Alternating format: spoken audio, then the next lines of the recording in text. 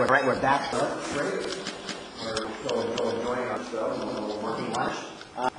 Finished with Debbie Lund, HR presentation. Do you have any staffing or HR questions for Debbie? I just like to acknowledge that I've advocated we take her internet access away. She comes into my office too often and tells me things I need to know that I wish I didn't know. But she's brought a lot of new information forward, practices that we need to implement.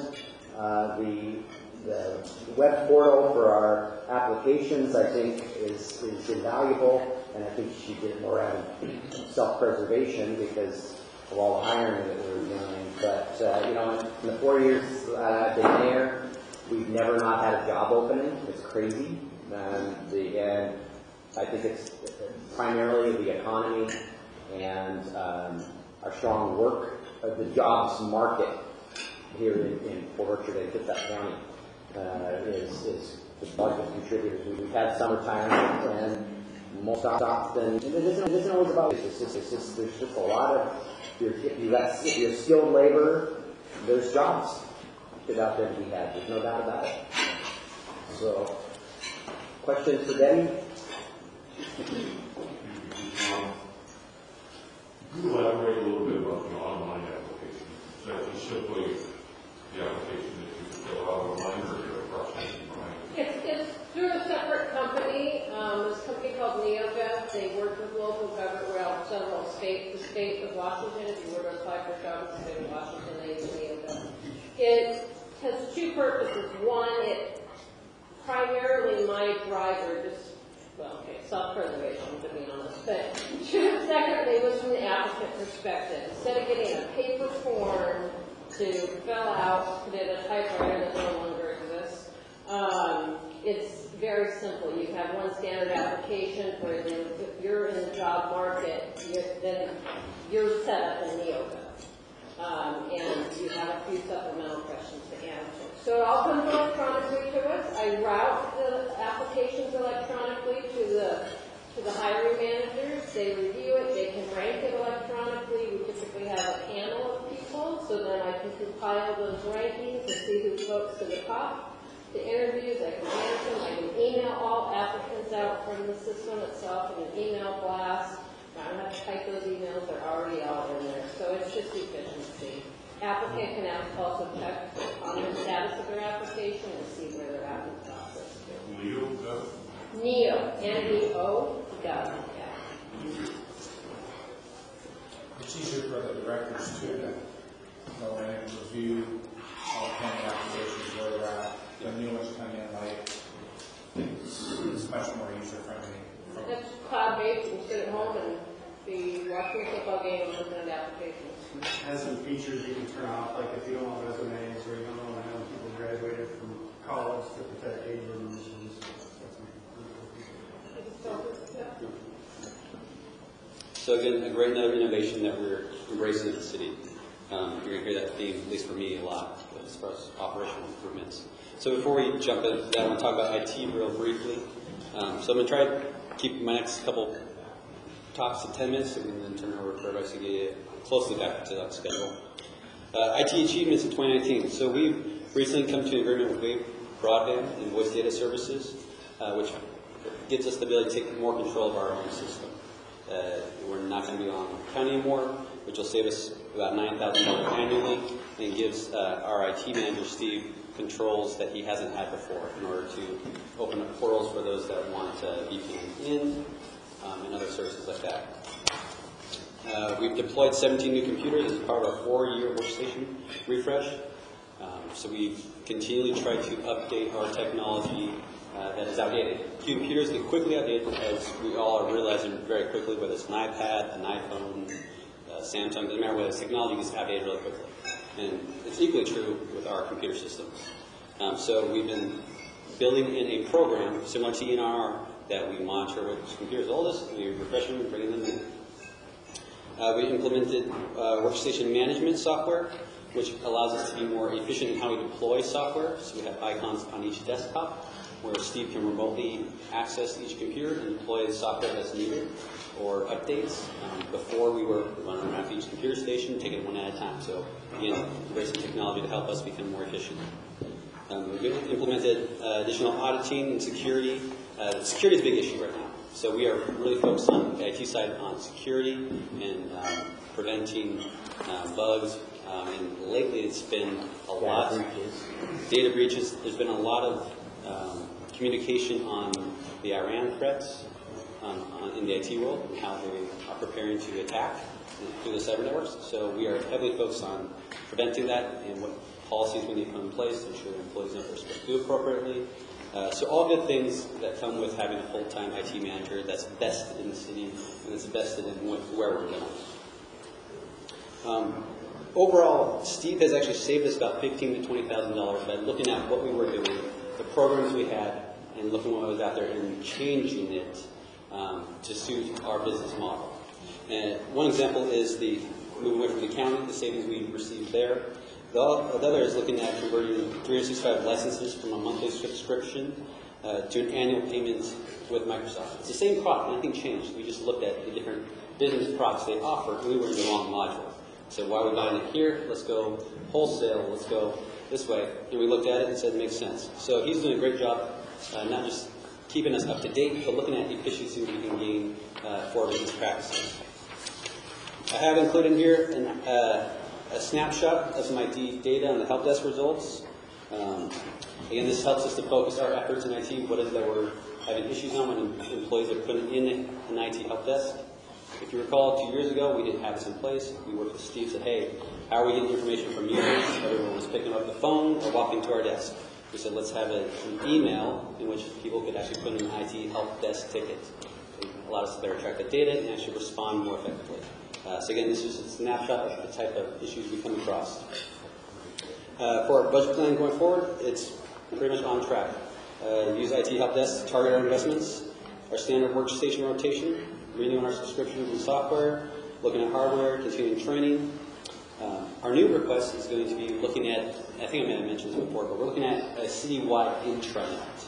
Okay, that's accessible to only city employees. What this will allow us to do as managers is to have a platform in which we can put all our policies that are city approved, all our forms that are city approved, in a single location that every employee has access to. Currently, we all have different shared drives, we all have different folders, and if you've experienced working in an office environment, humans are not very good at organizing, managing folders and data. We tend to create another file, another folder, recatalog, and tend to just grow. So the the intranet is a central place where the mayor can push out messages from the mayor, talking about the city, talking about snow events, to all employees, as well as accessing standard and approved documents, policies, and procedures. So they won't have to ask, they have a place to go get it. Individually for each department, then that also allows us to translate that same work for our department. So in my department, for example, we are developing standardized checklists and procedures for every position.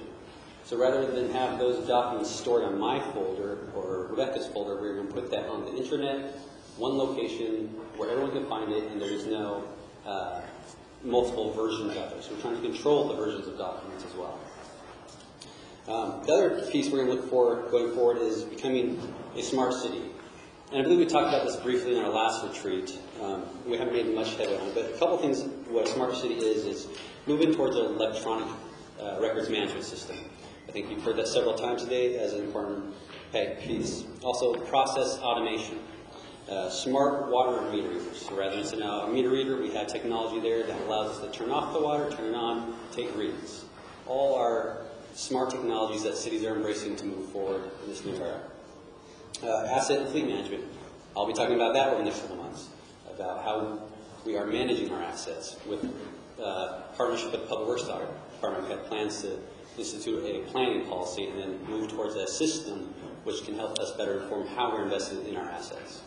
If you think about, we're investing a lot of money right now in the capital purchase and replacement of the assets, but how are we programming replacement over time, and how are we managing over time? That will be upcoming months, so we'll be talking about stuff like that. So with that, I'm going to transition to the real topic I want to talk about, which is process against new technology.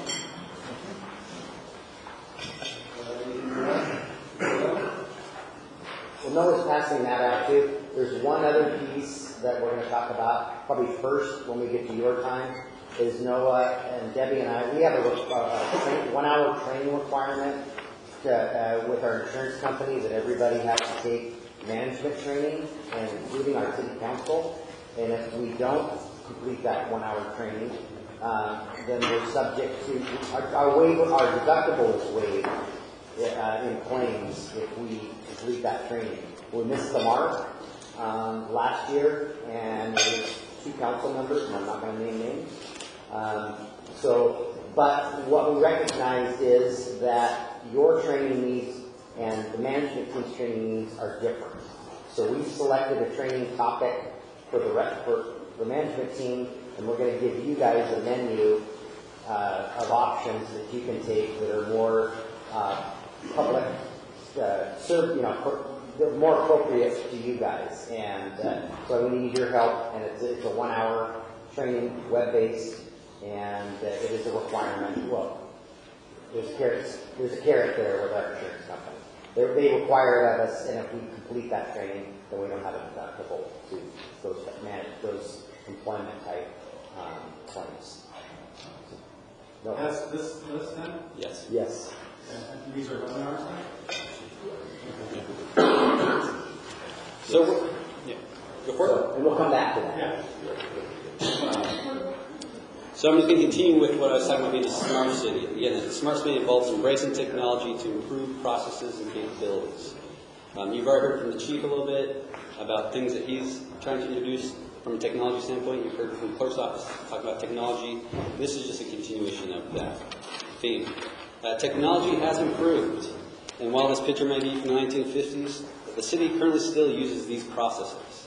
We still have filing cabinets, and we still have folks that go to those filing cabinets to file the paper, pull the paper, store the paper.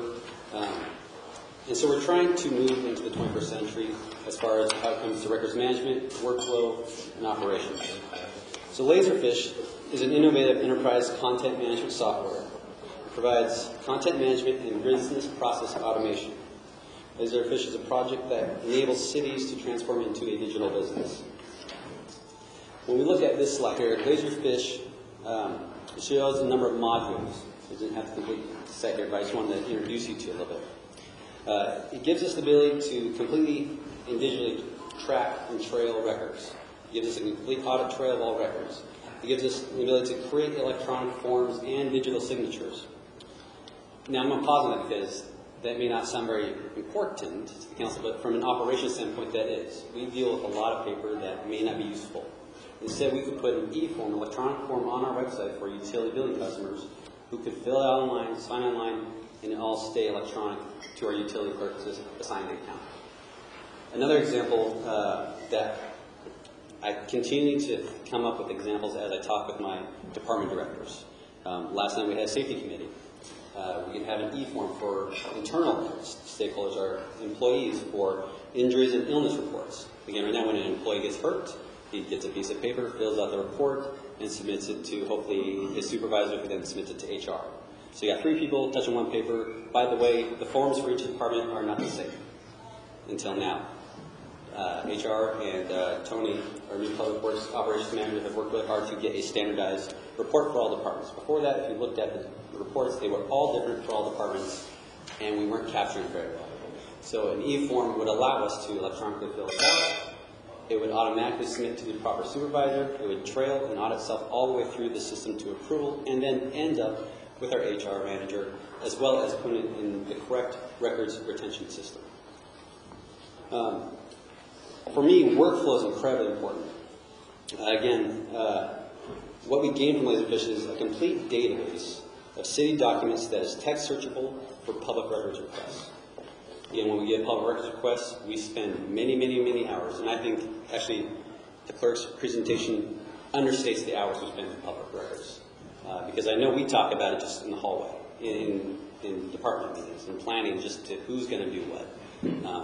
So this takes all our paper documents, put it in a format where we can search it internally to retrieve that information at our fingertips. It gives us the ability to go paperless in accounts payable and other processes throughout the city with complete audit controls, record management, and automation. It allows us to become compliant and automated with our records retention, archiving, and destruction. Again, what this system will allow us to do is when a document comes in, we will have programmed in what this type of document is. It will automatically get stored into its retention schedule. So if it's going to be a retention schedule for 6 years, it is stored there, and it is automatically flagged for when it comes up for destruction. It is now flagged automatically. We are not having 5 people trying to figure out what this document is. When does it need to be retained, for how long? When does it need to be destroyed, and what boxes it need to go in with a dance on that side? And not to mention that it could also, that same document could be housed in all 5 departments, as well as multiple times throughout their own drive, their personal drive. That standardizes that. So it's cloud-based. Yes. Yep. It is. So it creates complete standard processes for routine works, such as contracts and ordinances and staff reports. Right now, again, what we do is we go to our folder and find our previous version, and we work from that. We build from that. This will create a standardized format that everyone can go to. This is what a staff report looks like. The fields are the same, and you're really now focusing on the content. You're not worried about the headers and margins and what this is in latest and greatest version. We spend a lot of man-hours doing that. And the clerk's office spends probably about 15% of their time just formatting the agenda before it sees you. So like I said, we're using previous logos, different fonts, different sizes. Sometimes they forget the motions, sometimes they forget. So we try to look out for those, and there's errors, obviously, and this will streamline that process. Absolutely. So again, Laserfish creates a logical, consistent, repeatable, and documentable processes. I want to repeat that because I think that was important. I had to focus a long time to figure out how do I take this giant product and condense it down to something that is meaningful for you guys as council to understand our operational issues. It creates logical, consistent, repeatable, and documentable processes. Right now we rely on people. People are great, but if you improve the processes, people perform higher. I'm a big proponent of that. So every time we enter into a contract, ordinance, staff are recreating the documents as if it's the first time. And so that's a lot of wasted energy and efforts on the staff part.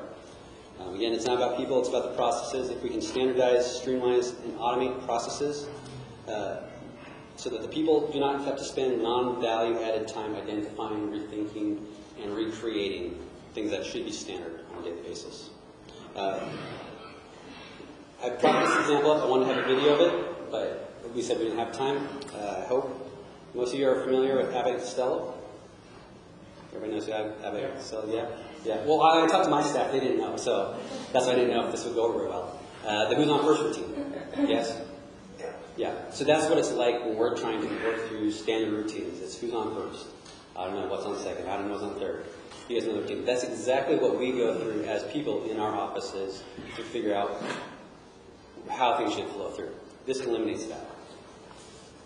Another example I want to throw out is we can identify a suite of standard contract templates, which we're going to work through with Charlotte, across all departments and develop a standard workflow for these documents. Again, this will allow the employees to focus on the content of the contracts and the accuracy rather than the process and the flow of the contract. And I'll give you a prime example. I'm guilty of this too, the Sitel contract. It expired December 31st. As a reminder, Sitel is a software consultant that we use for our network services. And that contract has expired December 31st. We do not have a signed contract yet. Not because of any desire or really want to, but because we rely on people to execute multiple processes along the way. We rely on the vendor, we rely on the staff at different departments, and when you rely on those people, people tend to drop the ball because they get distracted with other more urgent issues.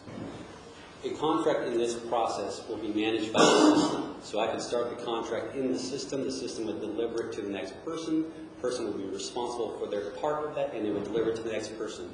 Eventually be routed to our legal consultant who would sign off on it digitally and kick it back to me or whoever is the department requesting the contract for approval.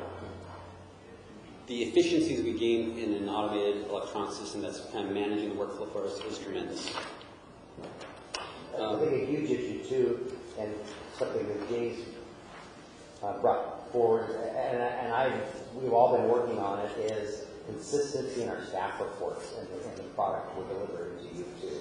I think this could be this will house a standard template, and we'll have drop-down boxes, and you fill the boxes in, versus going back to, well, we did this 5 years ago, but now we've updated that template, and now we're going out and grabbing things that are outdated. We've got to bring outdated practices and language forward unintentionally. Does this start with, from say January 1st or whatever your start date is, or does it bring in historic data? Brandy's part of it is historic data. It's really the hub that grabs all this data. We'll have all these data sources, and it's the hub out to all of this that brings it in. It's a management tool. And it ties into other current software programs that can be integrated with it as well. So you can take all of our emails that are sitting there constantly building, and you can attach retention schedules, put it through Laserfish, and again, it ties to the retention schedule. Comes up a review, we can delete it. Yeah, and we'll come back to the graph, I think, right in front of you back. The other point I want to make, so that was on the workflow. The next is capabilities and capacity. So you've heard our struggles with public records. You guys might experience in your own work. But this, again, now provides us a one text, one search ability for all public records with more capabilities than we currently do now. It also gives us public access to public records. So some entities, some cities will take all their approved public records and actually just put it out there, as John said, on the Laserfish link that, hey, if you search it here, this is the record we have. Some entities have even taken a step further and said, we don't want to have any networks. We've gone away from all our networks and storage, and we put it all on the Laserfish system, so everything is public and searchable. Different tiers of what entities are doing now, but we're just trying to get our feet wet to help us relieve this paper burden. Automated records retention, I kind of walked through that example, how it automates itself. And it integrates across all our different platforms. Laserfish, what we found, is the gold standard out there. Other entities use it, the county, City of Burton, City of Paulsbo just went to it. It is the gold standard for when it comes to records management and workflow processes development. So this honeycomb-looking chart here kind of gets at the integration piece. So Laserfish will integrate with our current software and code for finance. It'll integrate with our SmartGov planning software. It can integrate with our core software, our Public Works GIS software, all our Microsoft Office products. So when Sharon said, hey, this is Microsoft Office, this is how we do this, it'll interface with that and create a public record system for that piece as well.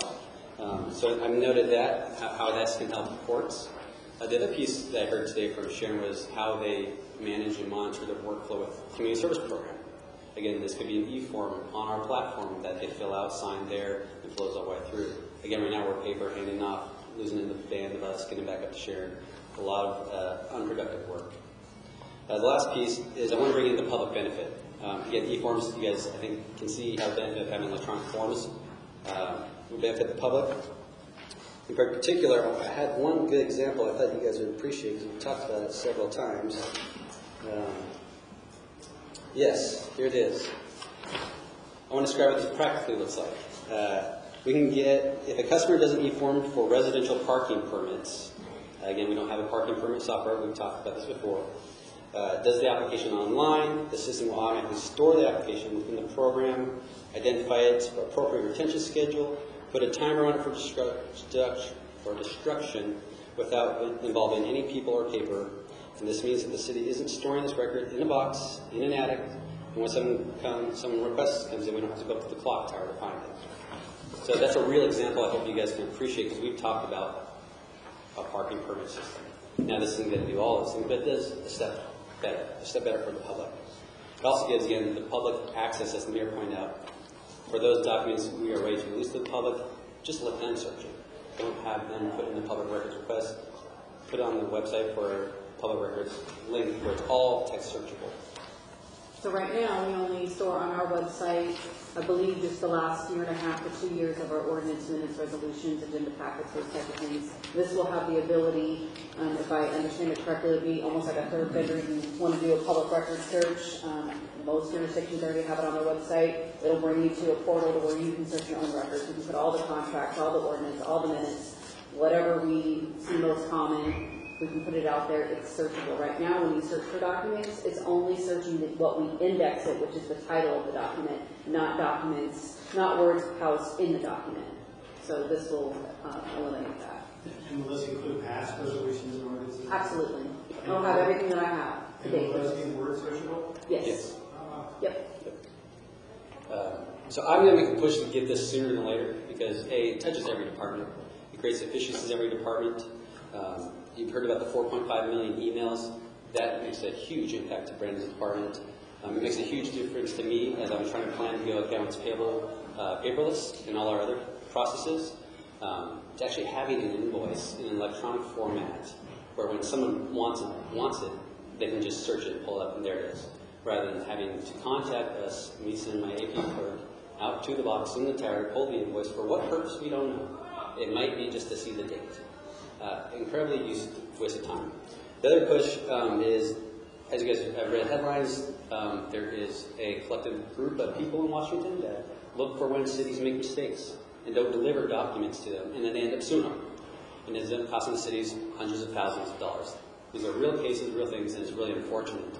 So this is a program that helps us to reduce that risk. The benefit of going sooner than later is that we don't continue to build the pile of paper. We put a moment in line in the sense that, hey, going forward, we're now going to be electronic on all these fronts, and we're going to try to capture all the stuff that was back there.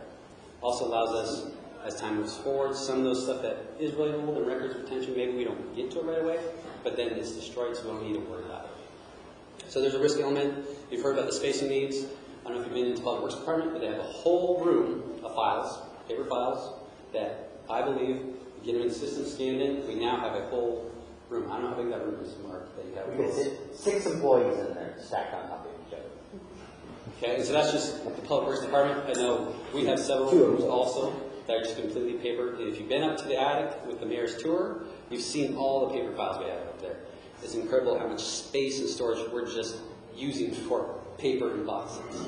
Plus the loft shop that nobody's ever seen. There you go. Another spot. And all of that ties into the draft records management policy that is being floated around and incorporates, which is vital to this piece, and the state's already recognized that and has implemented a scan and cost program. So that's the purpose of this, is to get those out of the clock tower into an electronic database of some sort and continue routinely disposing or archiving vital records. So, for scanning all this, and we were just talking about with all the paper that we have, is this something that we would contract for a scanner, or would just be done? We have. We're right now, that's the annex, that of the annex, the loft. This would have been about $30,000. $20,000, yeah. $20,000. We're capturing all of those documents. This is the tool to manage those documents so that we're not. So it's not going to be years to get this process integrated. We're talking. No, and that's why I say sooner is better. Yeah. Because the sooner we get it, the sooner we'll stop having to collect stuff and then have to scan it in. We're going to hit at the first point of contact. Or we'll create the electronic records up versus front. having to go back and fix it. And so we've talked about how much scanning do we really, once we have it up and rolling, how much do you want to go back? Well, you start from the earliest and kind of work your way back, but we might find that by the time we get in those outer years, those documents are already past their destruction schedule. So we don't need to worry about this. So it's about stopping the buildup now and getting in front of this thing. And yes, we have contracted out for scanning for our GAS work to have all our as-bills fit in. But that's a very focused effort. It doesn't touch the rest of the city.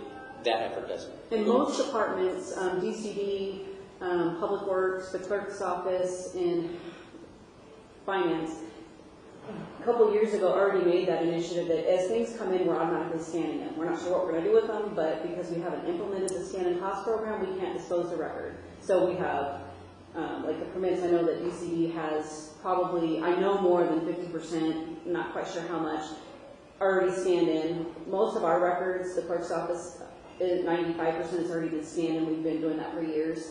And then Public Works, at some point, they said, hey, we're going to start scanning these. It's the backlog, which is what he talked about. Our maps we don't have, and we have after disclosure that says, I want anything and everything, like I said in Sydney, including your utility maps and all of those. So you have to go upstairs and say, okay, which portion of those maps are Sydney? So that's going to clean up some of that work, and again, put it into the system.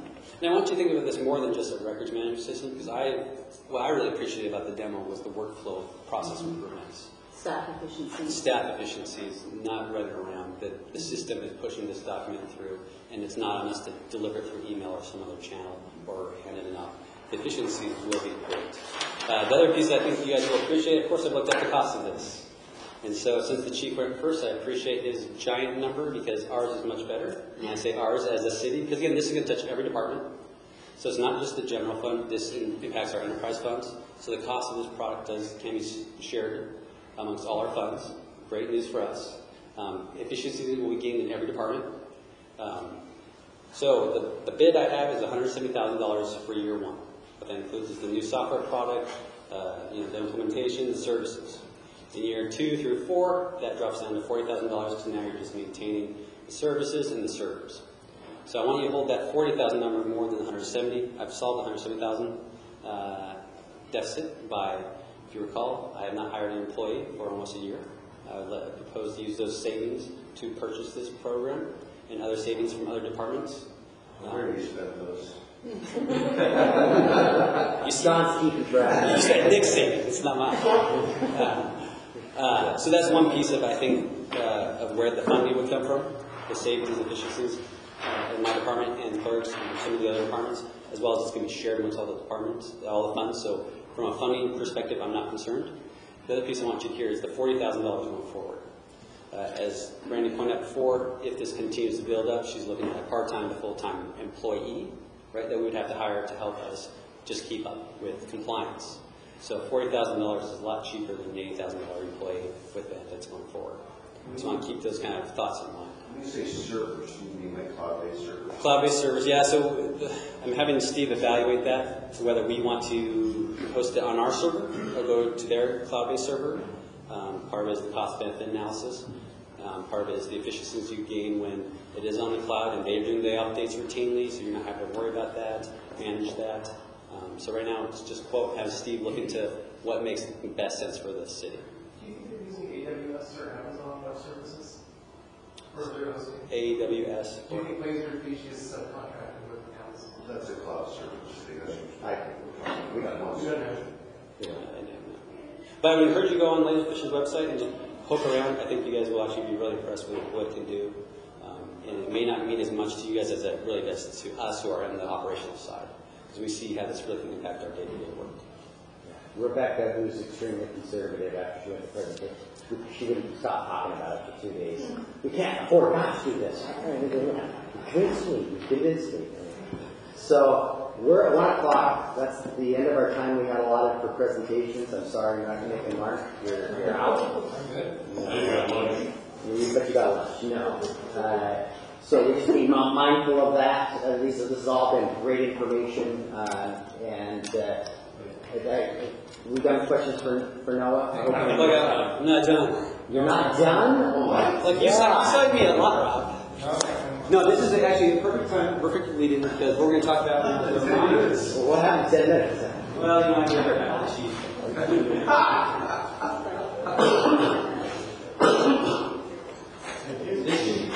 This should be a reminder. You want Mark? No. I just realized it became the mayor's study session.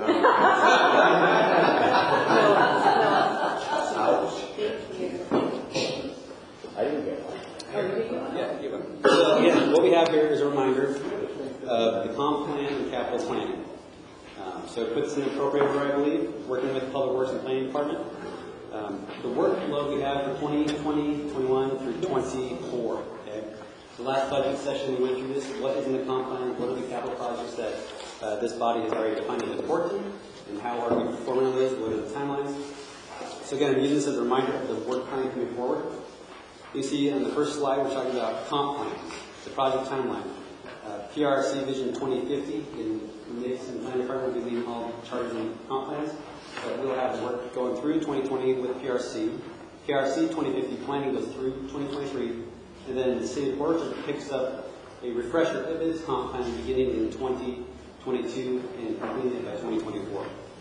What's important is that, as you see in the next slide, the work we're doing now, the sewer comp plan, or excuse me, the water comp plan, creating a stormwater comp plan, Nick's developing a parks comp plan, we're going to work on transportation with the transportation committee, and a facilities comp plan, all funneled into the overall City of Orchard comp plan, which begins in 2022. Moving ahead, that I have identified for you guys all the sewer projects that are identified in the comp plan and the current estimate of projects. So you see in 2020, we're going to be working on Marina Pump Station design, getting it ad ready for 2021. Bay Street Pump Station improvements are kicked out to 2023. We are hopefully going to be completing McCormick Pump Station number 2. We've already completed the design phase in 2019. So 2020, we're really focusing on Marina Pump Station, getting ad ready, McCormick Pump Station 2, and ensuring that McCormick Pump Station 1 is completed. Looking forward in the 21-22 budget, which we'll talk later in these months, and we're refunding the Marina Pump Station, finding hopefully better information what the final costs are going to be for construction, as well as Eagle Crest Station. On the sewer projects, the important ones to highlight here again are Well 11. This is a project that we are committed to now with our developer agreements. So we're going to be moving forward with that in 2020 and 21, as well as monitoring the Well 12 pilot hole, make sure that's going forward. And of course, we're currently under, I don't know if it's under construction, but they'll call it under construction for Well 13. Again, closely monitor that as costs continue to come in, and hopefully our funding sources match that, but things to be aware of. If you flip to the next piece, stormwater comp plan. What we decided in the 1920 budget was that since we did not have a good comp plan, we had a bunch of stormwater capital projects, but we weren't really sure how to fit in. We committed with the Public Works Department to work on the comp plan to come up with a good stormwater comp plan that identified the capital improvement projects that we would be going forward with, along with our complete streets.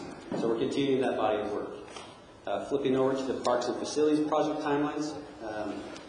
Upcoming this summer, we're going to be working on the McCormick Splash Pad retrofit. Again, this is a part of our development agreement for water.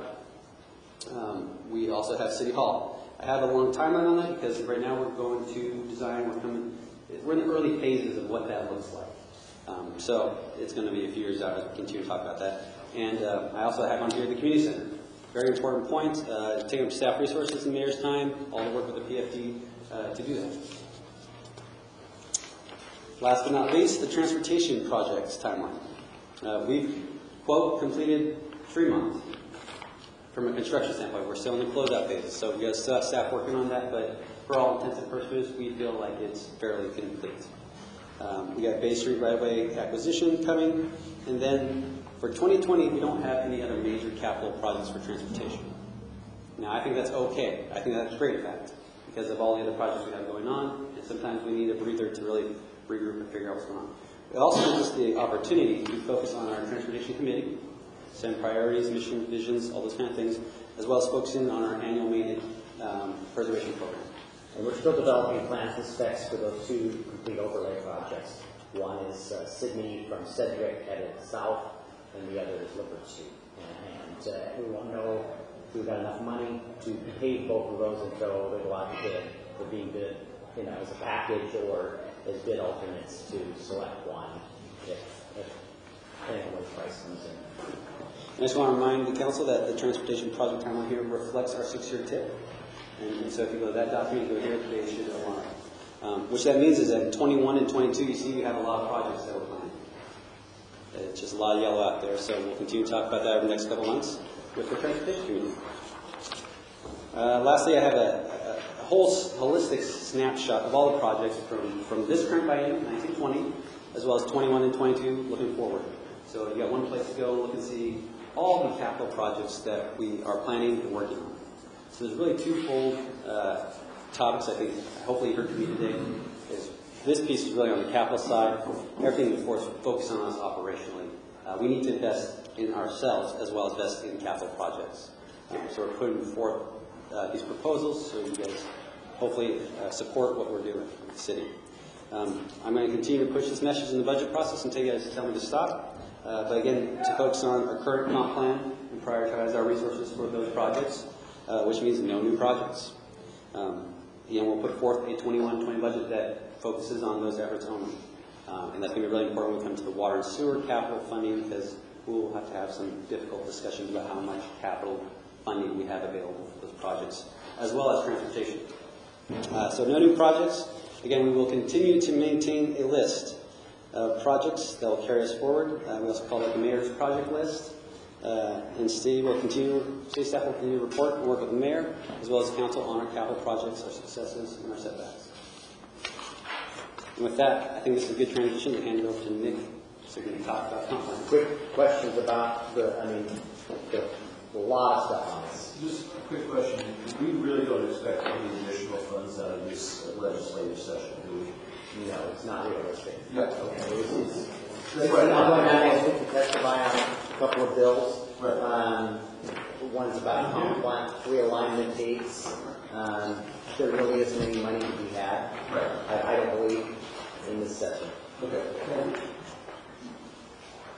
That's pretty cool. No, I'm here.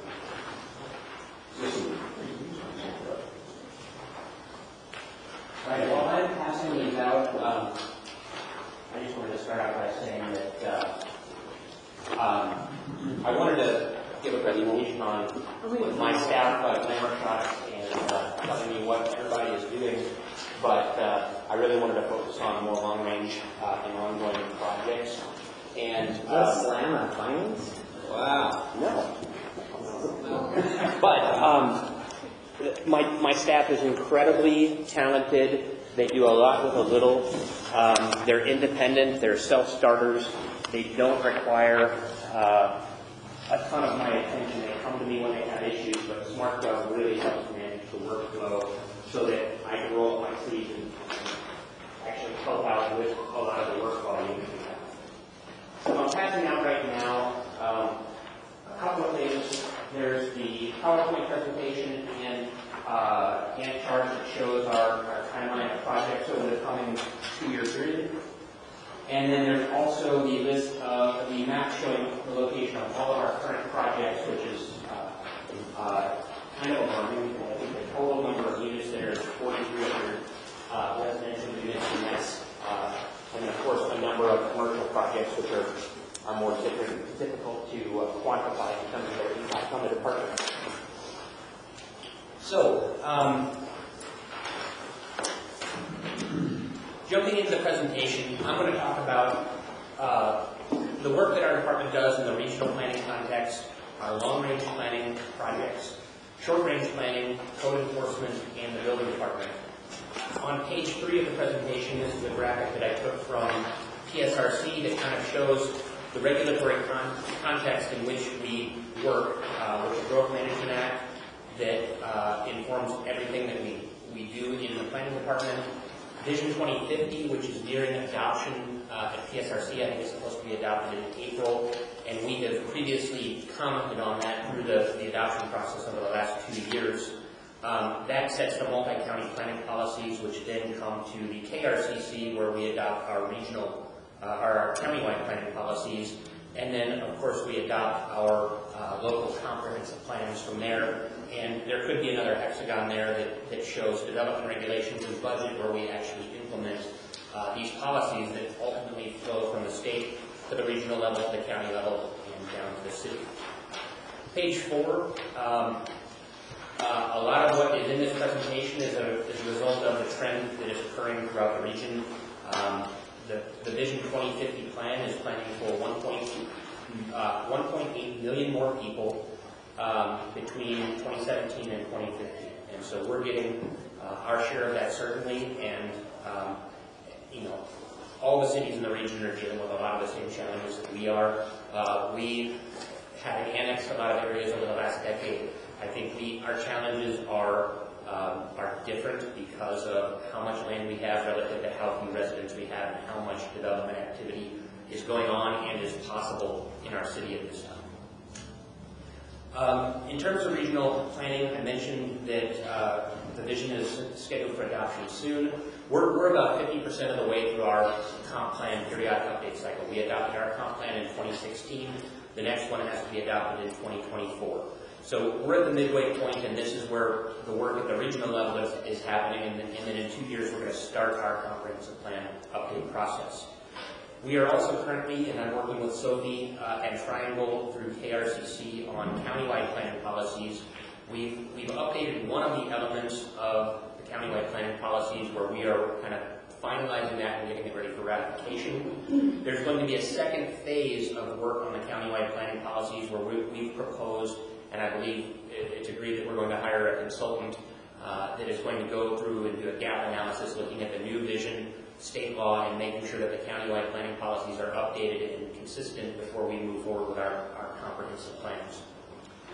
Now going to population and employment numbers, if you remember in 2016 we were allocated 8,235 residents that we had to plan for between 2010 and 2036, and we had to plan for 3,132 jobs.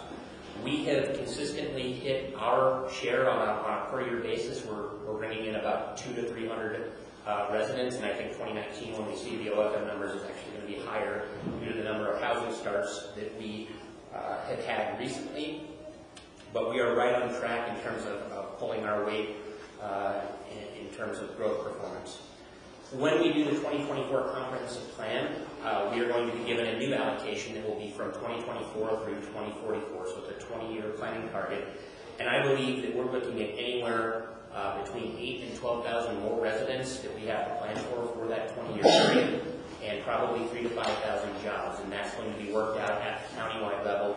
And if you were at the retreat with the KRCC retreat, you heard that Bainbridge doesn't want a lot of that growth, and they would like Port Orchard to take more than it has historically. And so there's going to be some pressure for growth to go to the south end, and that's of course challenging for us because of our infrastructure needs and all of the capital projects that Noah's identified, which are just the tip of the iceberg in terms of what is needed to support this level of growth.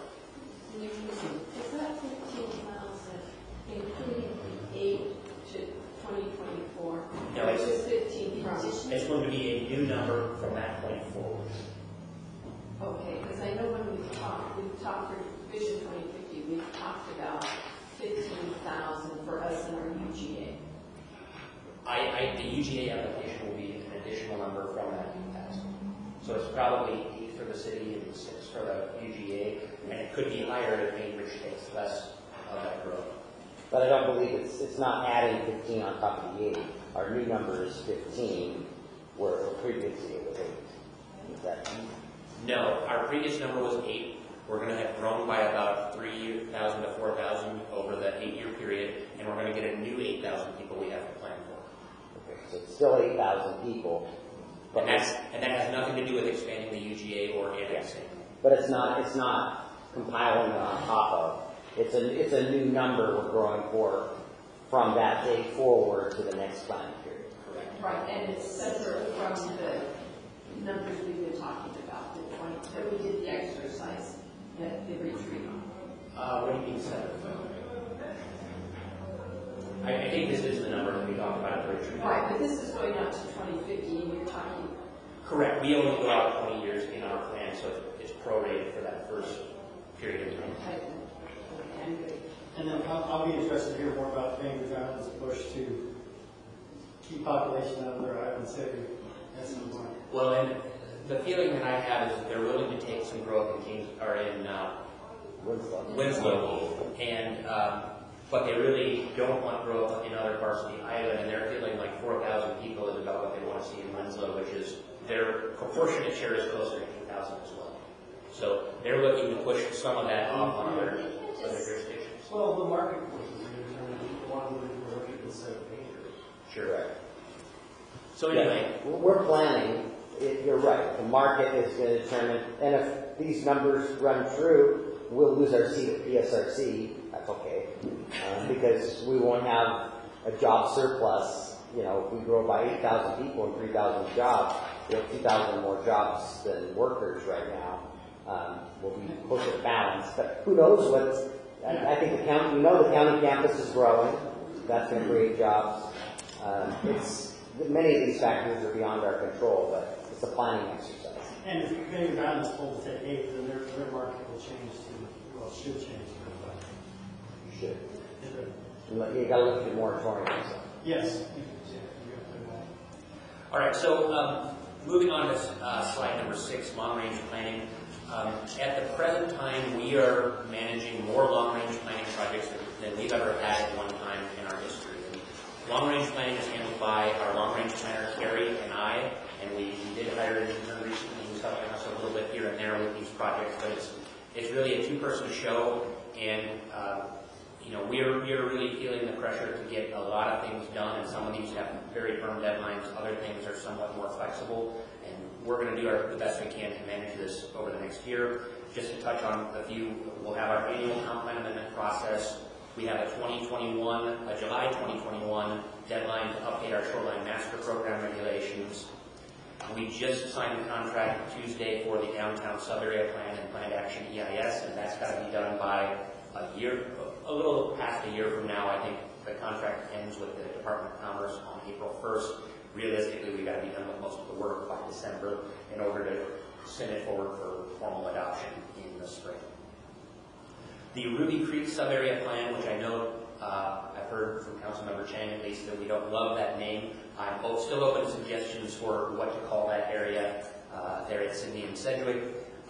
We are doing quite a bit on that planning exercise. We have some graphic work being done by our intern, and we had a small contract to have some site planning exercises prepared by Makers Architecture, and we're just going out for public outreach to the residents of the apartments out there and to the landowners in that area. We have had quite a few meetings with developers in that area. Rush at the corner of Sydney and Sedgwick still owns that empty pad, and they're looking at about a 50-unit development with some live workspace. And there's a 222-unit apartment project proposed at the intersection of Hovey, which you would see on your map. And that is, we have water and sewer challenges that are very real in that area. Where's that? By the Great Chevrolet on that pad. With its Almond property. The Cougar property. In addition, we're kicking off our parks plan next Tuesday, and the consultant, our hope is that he really takes leadership on that so that that doesn't become a management issue for our department so much as the consultant is taking the lead. And we expect that to be done by the summer. We're coordinating with all the water system planning efforts, sewer system plans, stormwater plans that Mark's department is either in the middle of or just getting started on. And where we feed into that is we have to make land use projections for what growth we know about, what growth we expect, the land capacity of those areas, and really making sure that they're sizing, they're modeling and sizing things correctly for what growth is anticipated. So we're getting close on the water plan. I think that'll be done by this summer.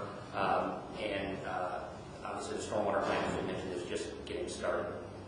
As part of the 2024 comp plan process, we have to do an updated buildable lands analysis.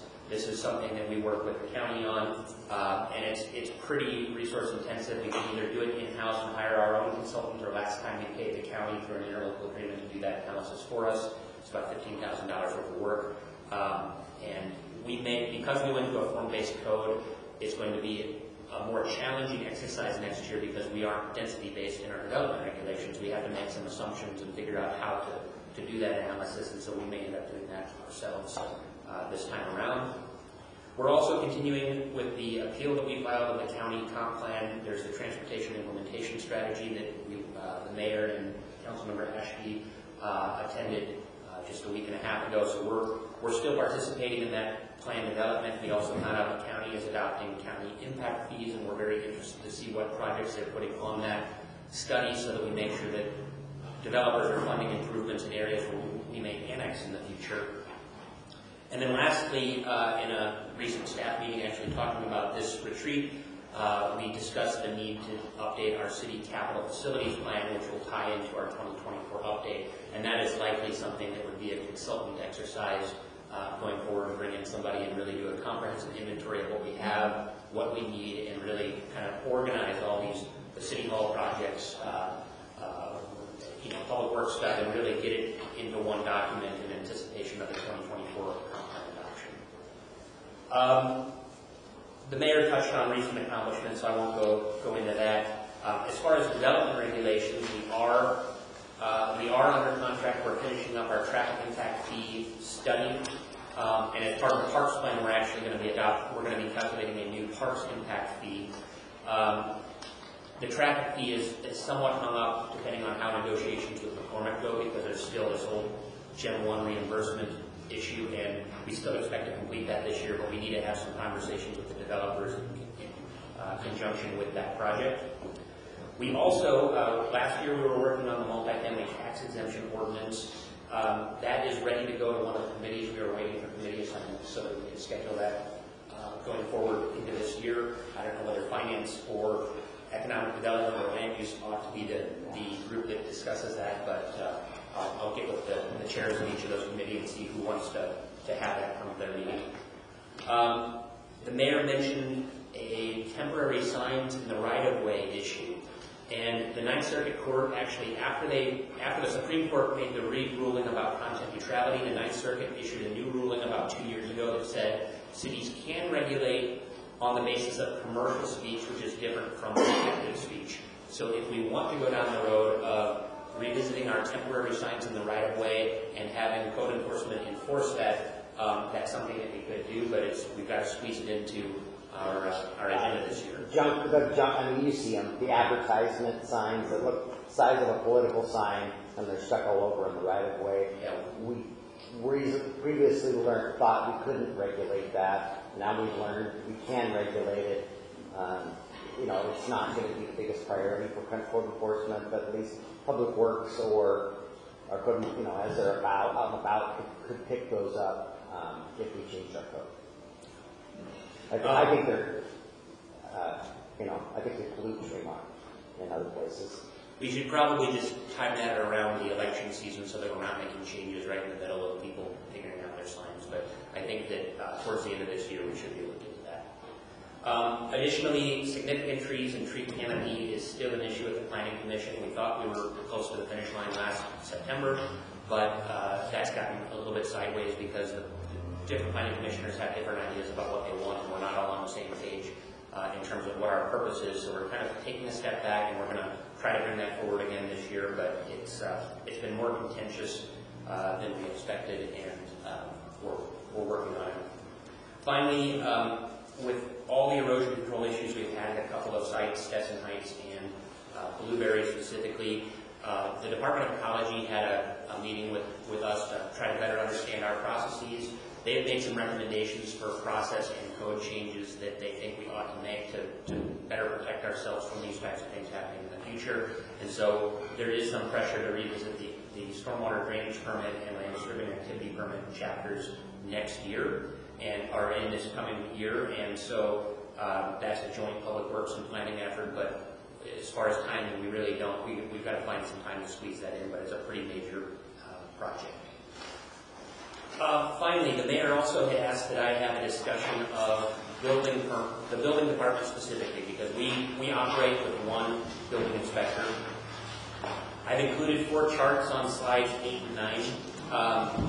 First of all, despite the moratorium, we had 192 housing starts in 2019, which is far above anything we've done in the last 5 years. If you look at inspection volumes per year, they are far above anything we've done in past years. And actually, our in-house inspector is doing more compared to Code Pros, our consultant inspector, which is down actually from previous years' work, despite the overall load being higher. That's actually been related to some injuries and sick leave issues with our inspector. The other issues in the building department that are going on right now, we do have to adopt new building codes by June 30th of this summer. And that's the 2018 IBC is finally ready for adoption. We also, with the courthouse, the community event center, potential city hall improvements, and if we have these mixed-use projects downtown, it is likely we're going to need to hire a special inspector specific to those projects. And if you remember last year, we adjusted our building permit fees to make sure that those high-value projects would bring in enough revenue to cover those costs. And so that is a consultant selection that we need to do this year. But in terms of staffing, I was told just a couple of days ago that our building inspector is now contemplating retirement sooner than he had planned. That is obviously concerning, and one of the things I learned is that our building inspector sometimes does 30 inspections in a single day. The industry average is 10 to 12, sometimes as high as 17 if things are in close proximity.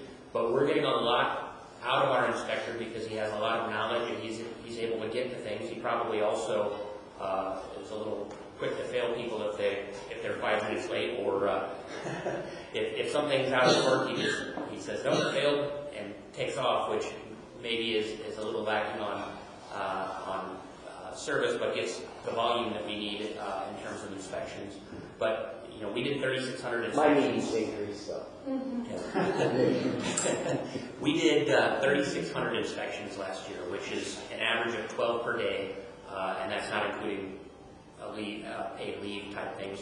He's also doing plan reviews, which with the moratorium, we actually had no plan reviews for a series of months, and he was doing nothing but inspections. So if you look at the volume over the last 2 years, it's extremely high. In 2015 and 2016, I included a chart showing our consulting costs for Code Pros compared to what percentage of our inspector was out on leave. There were some medical issues in 2015 and 2016, which caused Code Pros to spike, but I don't think volumes were significantly different.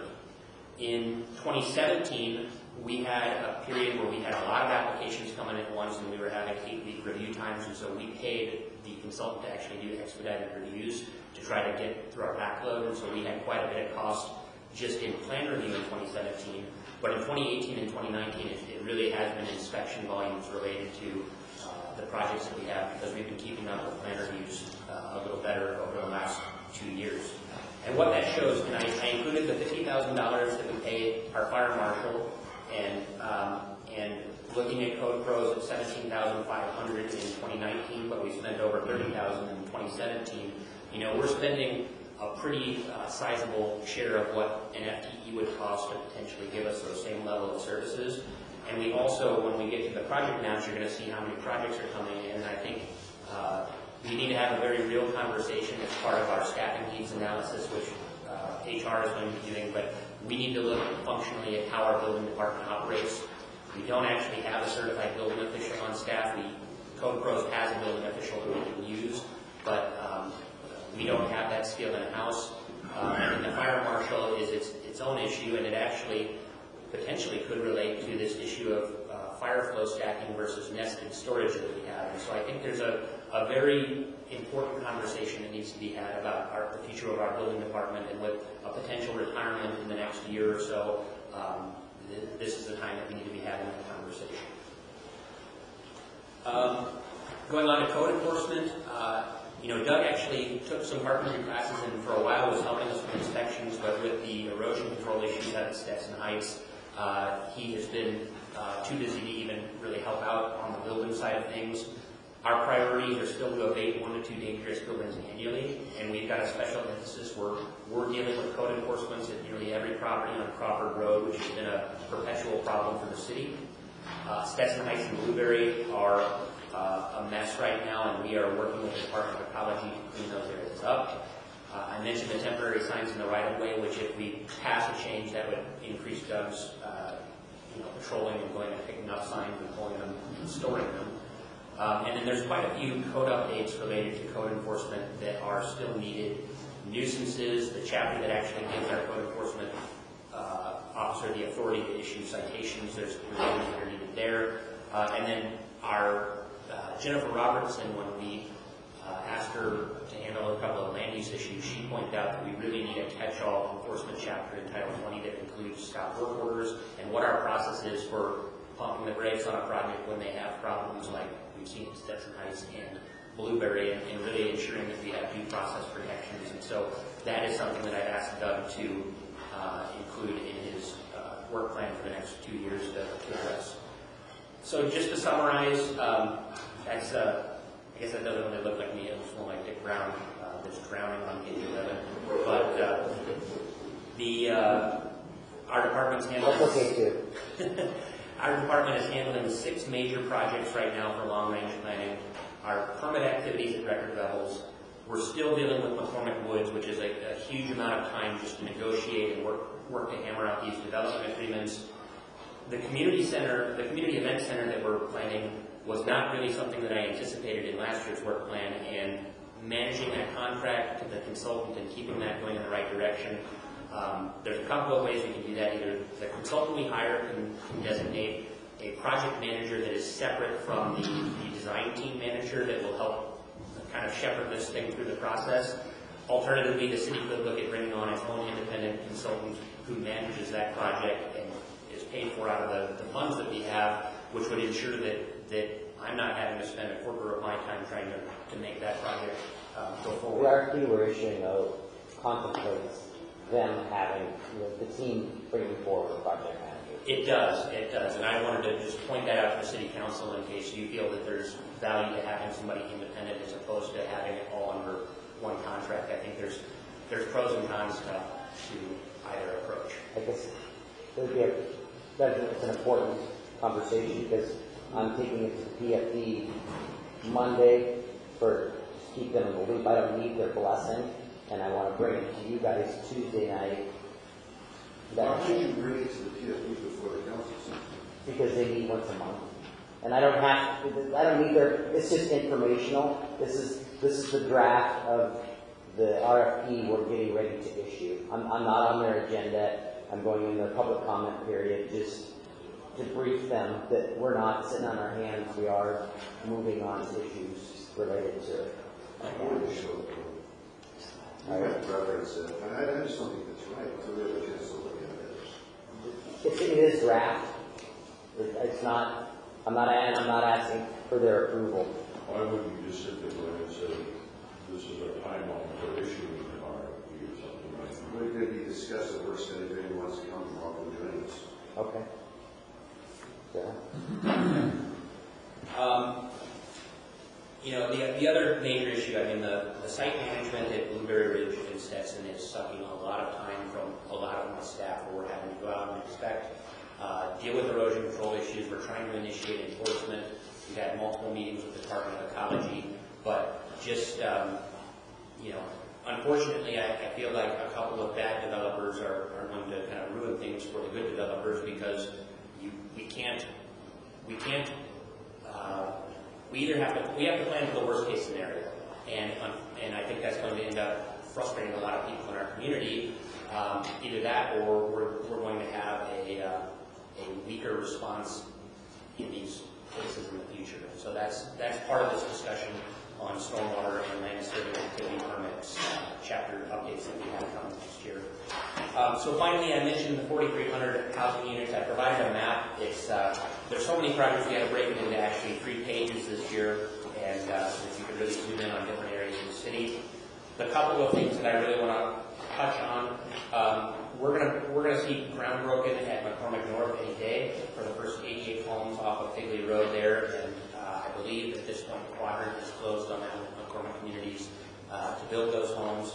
One of the smaller projects that we have to also deal with this year is Quadrant has identified a few minor issues in the design standards that they'd like us to talk about, and so we're going to take those to the Planning Commission here soon.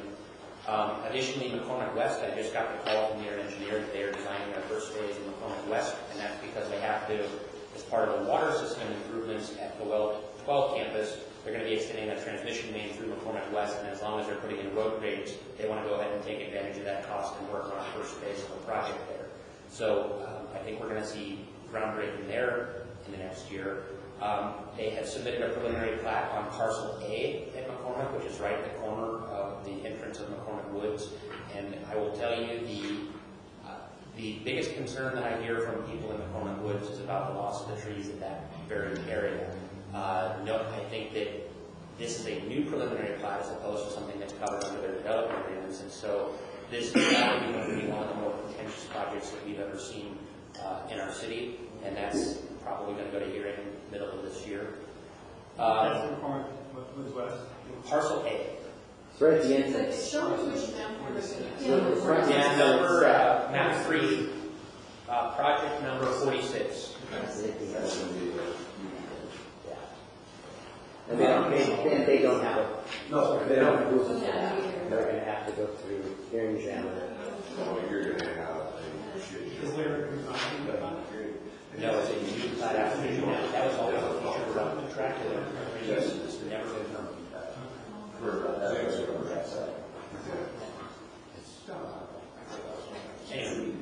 Anyway, other projects on map 2.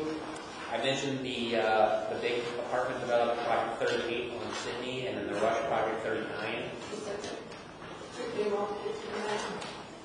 Thank you, this is very helpful. Oh, this is, okay, so say this again? 38 and 39, those are, I think 38 is in a feasibility period right now, and they've got some pretty advanced designs on what they want to do there. I think that's actually up to 222 units.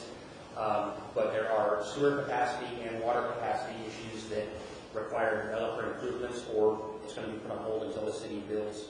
37 also is the Glenmora project. Yeah, and then 37, Glenmora is working with Roland and Roland, and we're probably 60% of the way through the roundabout design at Sedgwick, which is paid for privately. And so that getting approval to build that roundabout is a condition of the purchase and sale that they have for parcel 37 to actually sell that for a massive apartment project. 500 units. And the access is also set. It'll access it'll access Rock probably, Terrace. and probably it's going to connect in some way through to Bethel and Geiger as well. So the backside of that. Go right in right now. That should help with traffic. Yeah, potentially. The project 16 on the map, on the same map, is Blueberry Ridge, where we're having a lot of issues right now. And next week we're having a hearing on 33, which is the Geiger plat for 50 additional lots. 15, but 16, that's not, That's the clearing and grading that's going on right now. right, it's not the, what's the name of the? Indazio? Indazio. Correct. Second Yeah, that's floor. on my photo right next to it. That's fully built up. Right. Is there a revocation process for approvals when they're below the conditions? That's probably a good question for Charlotte. I think that there is revocation of permits in the event that they're not following conditions like erosion control issues. We have a sticky situation there. Yeah, I would say. It's going to spend a lot of money on lawyer fees if we go down that road. Yeah. The other two big projects, 35 and 36, just to the east of Fred Meyer, appear to be going forward, and they're, there's 100, between the two of them, there's about 174 units on those two sites. I think it's combined, and I see that she duplicated the number rather than separating them out, but I don't think they're far enough along to have an accurate count. But it's certainly over 100 units, well over 100 units on those two sites. The last thing I wanted to point out is, we talk about needing to fund all of our improvements, and we're doing the traffic impact fee study update. I think since we did that traffic impact fee study in 2015, construction costs are probably 20% or so higher, far above inflation. If we adjust our construction costs for inflation and add the Bethel project as it's now defined in that fee, I think you're going to see a traffic impact fee calculation that's potentially around $4,000 unless we choose to remove projects from that list. Right now we're at $2,500 per single-family house, but we've got 4,300 units here. That's roughly $11.5 million in traffic impact fees, and if it goes, if we increase that to about 4,000, it's about $17 million in traffic impact fees.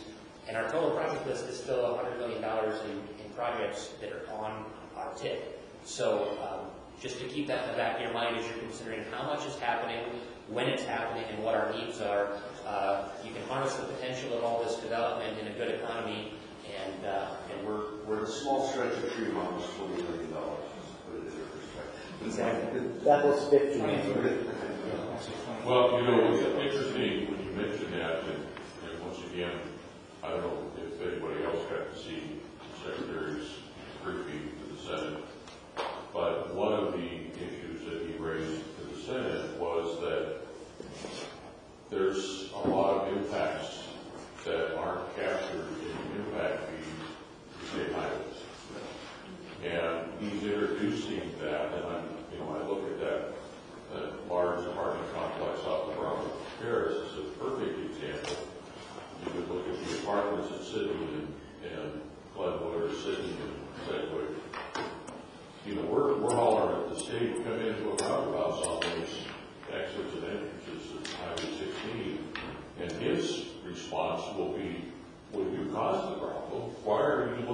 to us to fix it. And I only raise that because I would not at all be surprised if the state legislature doesn't come down with something that says local communities, you've got to contribute towards the solution. It's not that you're going to pay for it, but you need to at least contribute. And he cited a development in Spokane where they commented through the EIS on the need for a local frontage road at about $65 million. The local community said, oh no, we're not going to worry about it. They let the development go forward and build.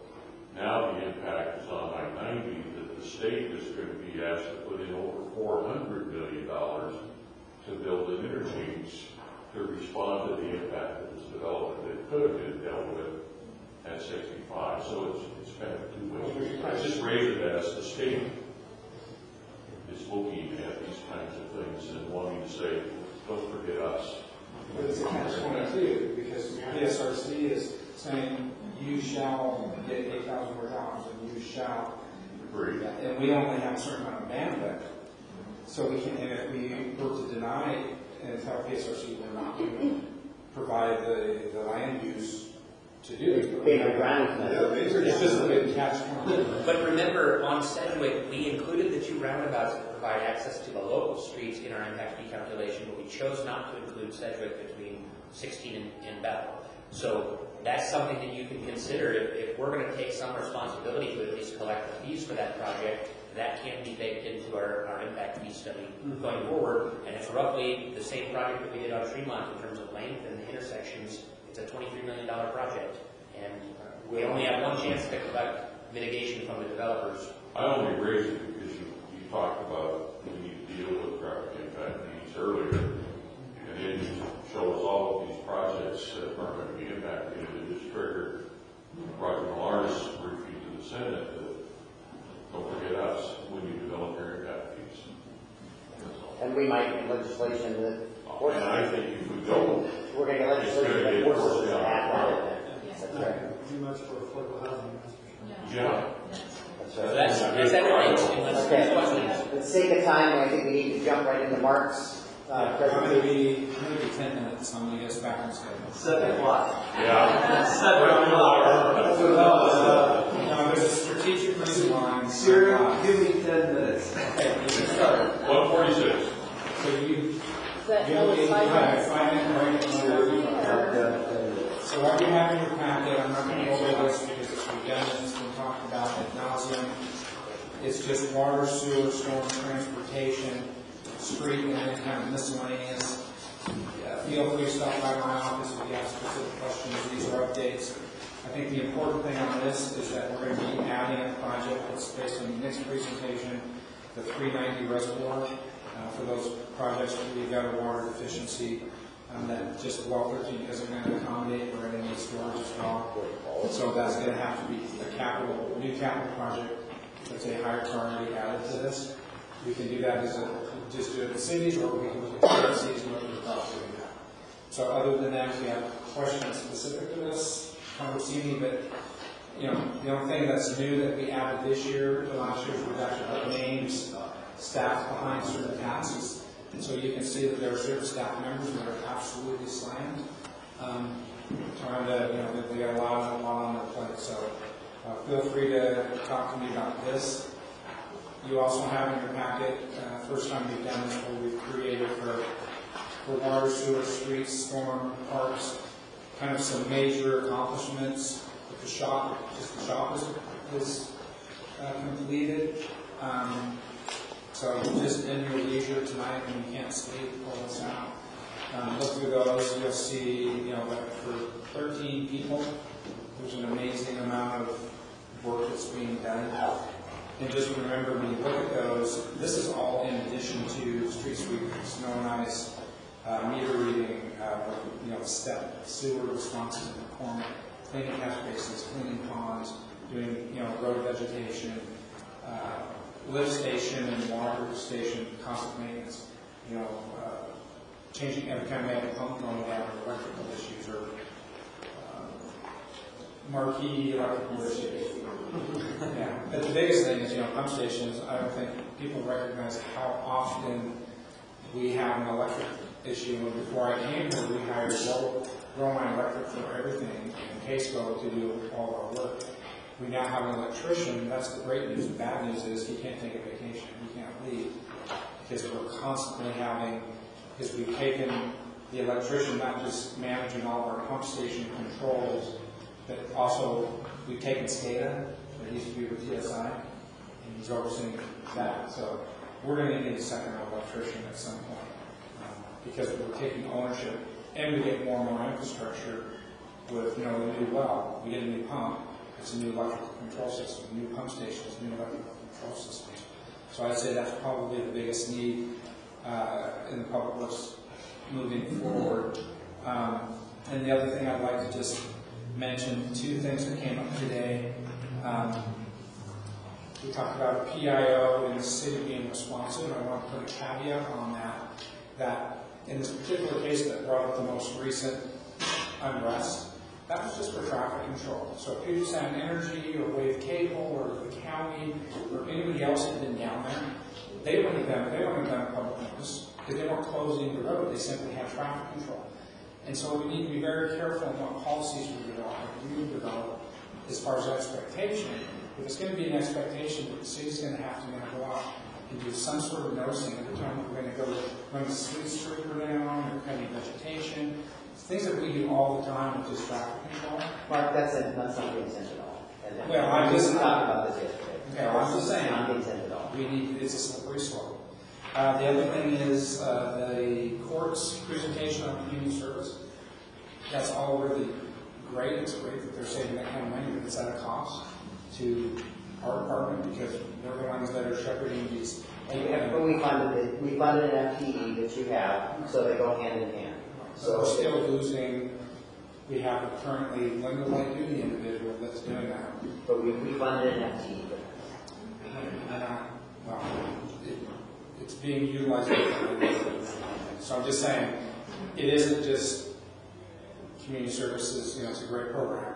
There is an additional cost that wasn't presented. That's all I'm saying. So, and that's all I got. Any questions? We've got 5 minutes and 44 seconds. Where are we with the pavement management system?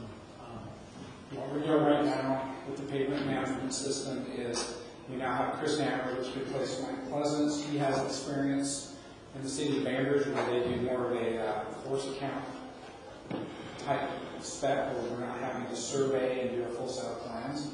It's more of a unit-based program, so he and Ian are working together on a few paving projects to get that actually out on the street here in a couple months. So we'll get those paved this year, depending on where the costs come in. But we're going to save money on the design side because he already has a template to do that more performance-based unit price. We're also going to have that section, because we have an on-call surveyor now, we still are going to survey, because we have the budget, from Sunset to South Kitsap Boulevard on Harvard, so that we can at least get that survey in, and then Ian can be working, and Chris can be working on that. Because that's a complete street. We're missing a segment of sidewalk there, which has to have some stormwater improvements. And there's a water line that needs to get replaced right underneath it. So yeah, we have a water line that we wanted to upgrade while we're doing Tremont, but it's outside of our area of potential effects, and we couldn't touch it. So it kind of has a non-standard termination. So, but we're going to get that survey done. As far as the pavement management system in general, again, Chris for Bainbridge wrote their road safety plan. So he's going to write our road safety plan, because that'll give us access to funds. And we're going to combine the ADA transition plan, the pavement management system, and this road safety plan in our tip. And then we'll have that documentation ready when the transportation committee, or whatever we're calling it, convenes, and then we'll be working through that process. So it'll be a very comprehensive presentation of all the documents that we have. So a more scientific approach. Remember, the pavement management system is really just a tool. It evaluated all of our streets and subgrades. And it's one of the criteria we need to use as we decide what streets we're going to pave. Because just because it's on the surface the worst condition isn't necessarily where we need to put our resources, because what's underneath there is part of the equation. what stormwater infrastructure or water line or other, so we need a coordination of our ADA transition plan and our pavement management system and our storm and sewer and water needs. And because the last thing we want to do is put a new sidewalk down and pave the street and come back next year and put a new water line in, you know, so. Is it complete street or just an overlay? So. Conversely, the worst thing we want to do is, we're not going to pave the street until we get this all figured out. So for the next 7 years, you're going to be driving through potholes. For the next 7 years, we're probably dealing with patches until because if we overlay that street, we're probably not going to fix the water line.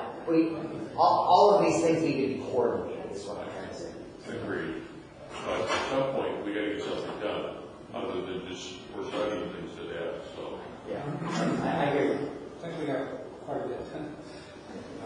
So maybe it's a matter of seeing some of those results that we haven't yet seen, the prioritization, what does that look like? And to be honest, Tremont was that was it. Yeah. I mean, we can't manage anymore. Well, remember the management assessment said that we need to do 1.5 million a year just to stay even. We only read it 300, so every year we're behind just from that standpoint. Was it 300 anymore? And then we lost 200. Yeah, 200. So I was going to mention, Mark mentioned at the very beginning of his presentation about this new reservoir by Fred Meyer that we need additional storage. And the reason we need that is because we're not allowed to nest our storage, which is the fire authority's requirement. They said that they would allow nesting if we had fire sprinklers in all of our houses.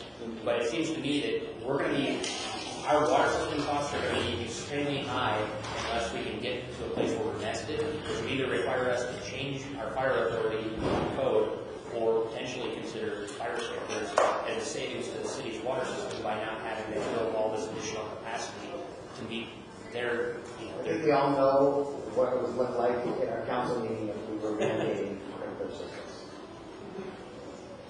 But, well, it's just the building industry would be up in arms.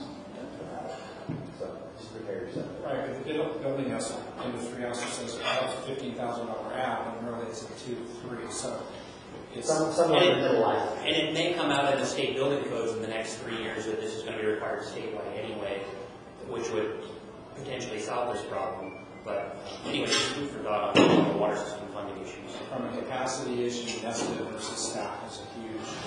Now, one option that we have instead of building this 390 is that we could actually go in and put pump stations at each one of our reservoirs that allows us to use the entire volume rather than just the operational storage. So we're down in the weeds. Yeah, that's just and I believe this 390 thing will be solved by development. It's not going to be the connection fees will cost any one of these improvements. So, and we're down in the weeds.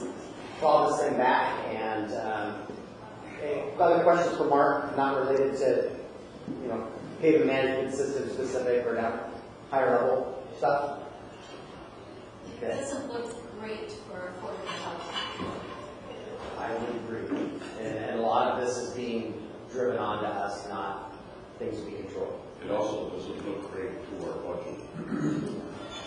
Something's got to give. You can either pay for a home sprinkler, or you can pay through impact fees to the water system. Somehow, somebody's got to pay. It's got to get paid. Right. Yep, I don't disagree. Okay, so we're going to take a 5-minute break. Any of the staff that wants to take off, you're welcome to, or you're welcome to stick around. Your call.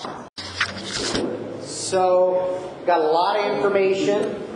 I think I know what we should do, but I'm going to ask you. There's two different, do we want to focus on policy directives, which I probably don't think we should, or the things, it's more about prioritizing everything's taking money. I think that's probably the bigger discussion. And then Sophie did a great job here putting up those guiding principles as we're talking through stuff. So the focus is going to be on funding, things that are costing money. I know that NOAA will, by February, in particular, probably at that finance committee meeting, and then be reported out, we'll have 2019 queued up. We'll know what we really had in revenue, we really had in expenses. I know we've spent a bit of it already because it's very good. We had a record year, and we've controlled expenses very well. So we've got a little bit of money to spend. And like I said, we've spent some of it. We just did that master planning exercise. And so we've got some other things that we should be able to consider later this year. It's not going to hurt to prioritize, I think, those immediate priorities, and the things that are towards the bottom of the list are probably automatically going to roll into the next budget process. And then if we have time today, let's look at a high level too at the priorities as we're trying to develop that next biennial budget, and we'll have more conversation about that stuff as in future work studies. I think where we'll bring some of that continued discussion. So does that sound reasonable? Heads shaken this way? Everybody? Okay. So one of my concerns is, are you comfortable with the direction I've taken my job and I'm engaging more on a regional and state level? The backside to that is I'm not in the office as much. And if that's going to be the case, I have been handing some of those responsibilities to Noah to run the day-to-day operations, and it's expanding his role. And as we do that, salary survey work and that, whatever we're calling that survey, looking at our org chart, we're probably doing something with Noah's title. And so just making sure nobody's uncomfortable with that. And I'm still going to be the mayor, and I'm still ultimately responsible. But if I'm not there, because I'm down in Olympia, somebody's got to run the show and be there and accountable. So with that, what do we have on our list here for current issues? Can I just give a little bit of please. context? So you all had a ton of great ideas, and when the mayor called me about a month and a half ago, he said, okay, we're bringing all of our council members and our directors together to get a sense of what the priorities are for the 2021 and 2022 biennial budget. And what I heard today was an amazing list of projects that are not going to fit in a 2-year budget. And so you saw that I was running back and forth between the sides of the room. Everything that you're seeing here is what the mayor kind of nudged me to say, this is more of a kind of a current item to consider for your 2021-2022 budget. And then the items that are hiding behind that flip chart that I wrote in green are perhaps for later dates that I'll capture and write up for your summary. But if I'm correct, it's not really for discussion for this 2021-2022 budget. Actually, what we're looking at here is potential items to fund in 2020. And then this stuff over here, and what we can't get to is going to flow to 21, 22. Got it. Okay. So the question before your council is, what is a priority to fund in 2020 based off of what they heard from the Probably looking second and third quarter. Okay. Not tomorrow, but somewhere later this year. Are any of those projects, we were briefed that we're going to be doing this, so were any of those projects on those 4 sheets up there for intentional purposes already funded, or are those all considered new projects? Because, what I heard was definitely staffing. I heard some on the maintenance management, but I had a hard time understanding which ones were implemented. We got policy here. This is already, I hate to draw lines through this stuff, but this is done. You funded this. Okay, so that's done. Okay. It's not, the body of work's not done. No. You've committed to it. It's in the budget. We're going to do it. Well, let's be clear on what you mean by future staffing, because you've got salary survey.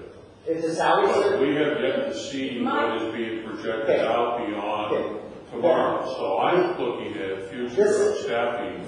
We've heard from the police department, we've heard from all of the departments of what their staffing needs are. We haven't had any kind of a discussion on that. I think that's step. So there's step one, there's 2 steps to this, I guess. Step one is the salary survey and the strategic, Debbie had a term for it, More strategic workforce planning. strategic workforce plan. That's the $25,000 that you funded. That's a body of work that we're going to complete this year, which is going to give us some result that we have to bring back to you to say, yep, you got it right, and we have all these needs. Once again, it's going to probably tell us we have more needs than we have money, but it'll give us a roadmap. That's my point, though.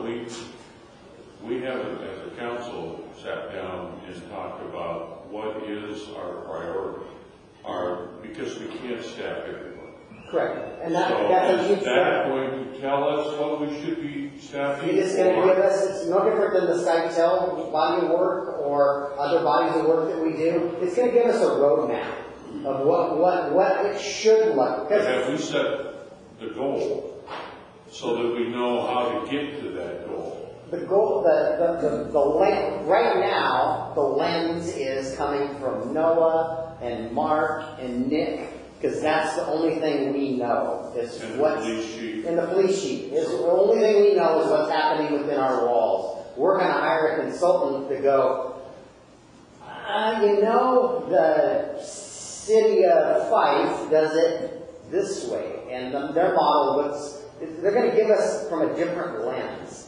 And how our peers are structured to make, and maybe that's not So right that's for a us. piece of what we need to have a more involved discussion. And that's coming, and that'll be part of that work product will drive in the next budget. So I'm not advocating really for much in the way of anything for staff. Maybe sooner versus later on a contract. Public information officer, maybe. So what I heard is a preamble, as we just started this exercise, we're looking specifically at 2020. Yes. So to maybe expand upon what you're saying, are we hearing anybody saying we need a staffing plan alteration to add staff in 2020? What I may be hearing is no, we're going to complete these studies, and those staffing plans will be part of the planning session in future budget cycles. Absolutely.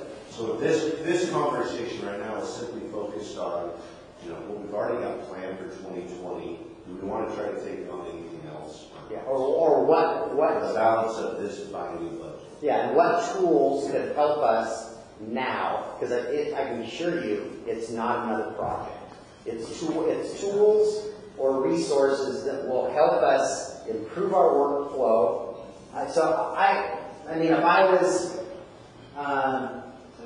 I guess I'm concerned with, to me, strategic workforce planning goes beyond 2020. Way beyond. We're finishing it in 2020. I'm only finishing the body of You're work. developing the plan in 2020. Yes. To bring you a plan and the salary survey results so that we can bring and make that part of the next biennial budget process. So we're not going to really talk about the future until we get this plan and say, we agree, or man, this is really dumb. Long-term Yes. Okay. What I want to say is that they're not going to bring us a plan. No. They're giving us information about how it could be staffed. When future staffing went up there, I looked at it more long-term. As did I. As to what growth we're going to have, looking at the maps that Nick has brought us. What staffing infrastructure do we need for that? What does our police department need?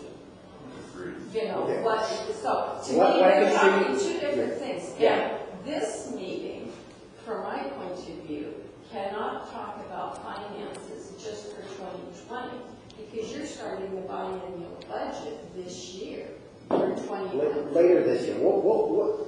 I think all of this feeds into, I think we need to look at our shorter term needs and then our longer term needs, and we may not get to all of that discussion today because of the time constraints we have, and we'll bring the rest of that discussion to our work studies ahead of starting July or August budget process. And it's just, conversation drivers. So if I may, if I can just kind of, our conversation right now, and Jay, I'll get to you in 1 second. So my understanding is your priority right now is to look at this list and say, what do you think we can do in 2020?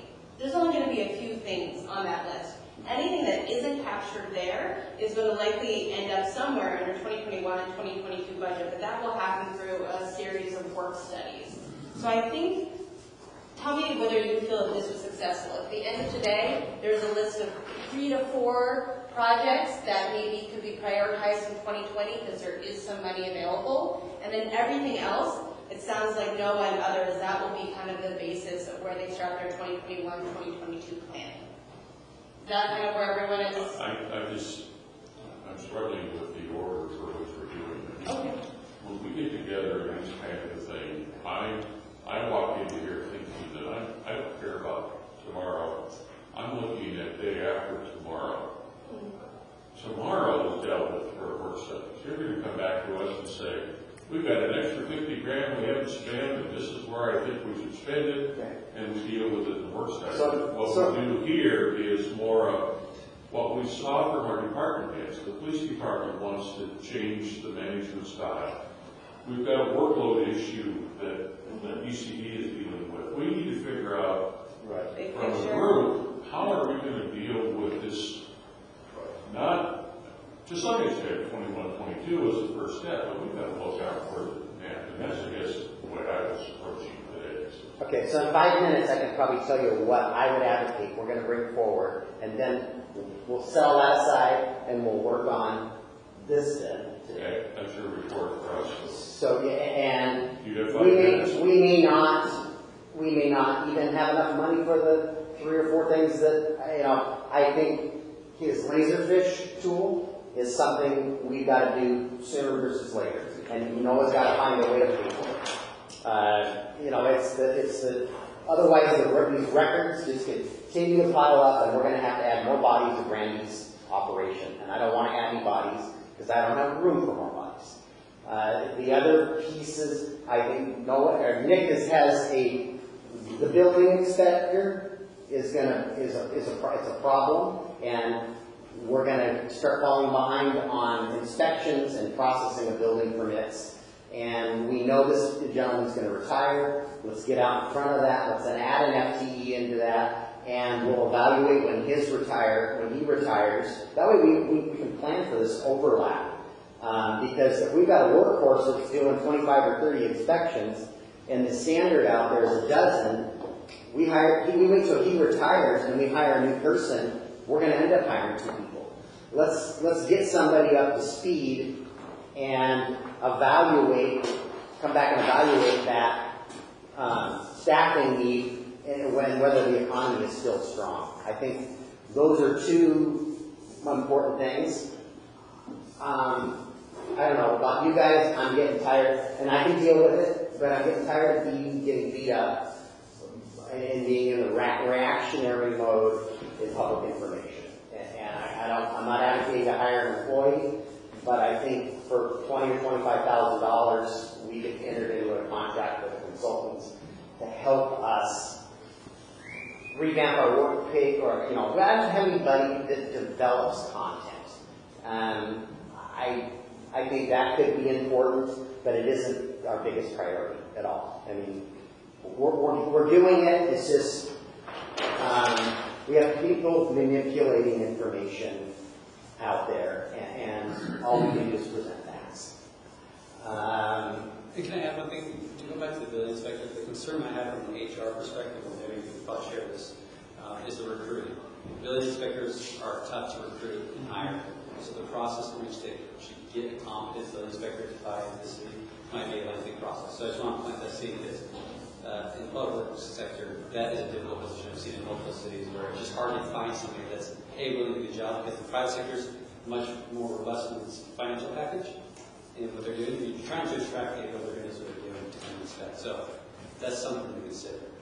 Mayor, 2 I heard was, I heard Mark talk about an electrician, and I wasn't quite sure where he was with that. And if you want to say take it off the line, I'm fine. And the second one was, I have to count the numbers up, but I think we're also looking at an additional police officer this year. And we are, but you've already approved it. Okay, so that's the Okay. sergeant. And so there is another request coming in the next biennial budget to add another sergeant and potentially take current patrol officers and make them corporals.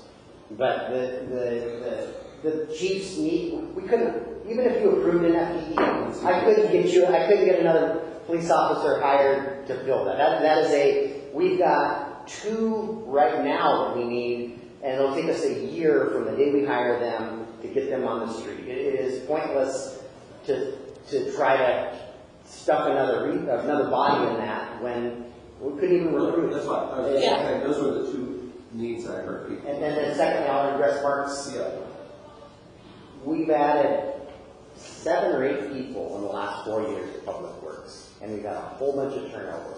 And what I've asked our Public Works Department is, I'm not going to advocate, and you could choose differently, but I don't think we should add any more bodies until we can get our arms around and get them executing at a high level.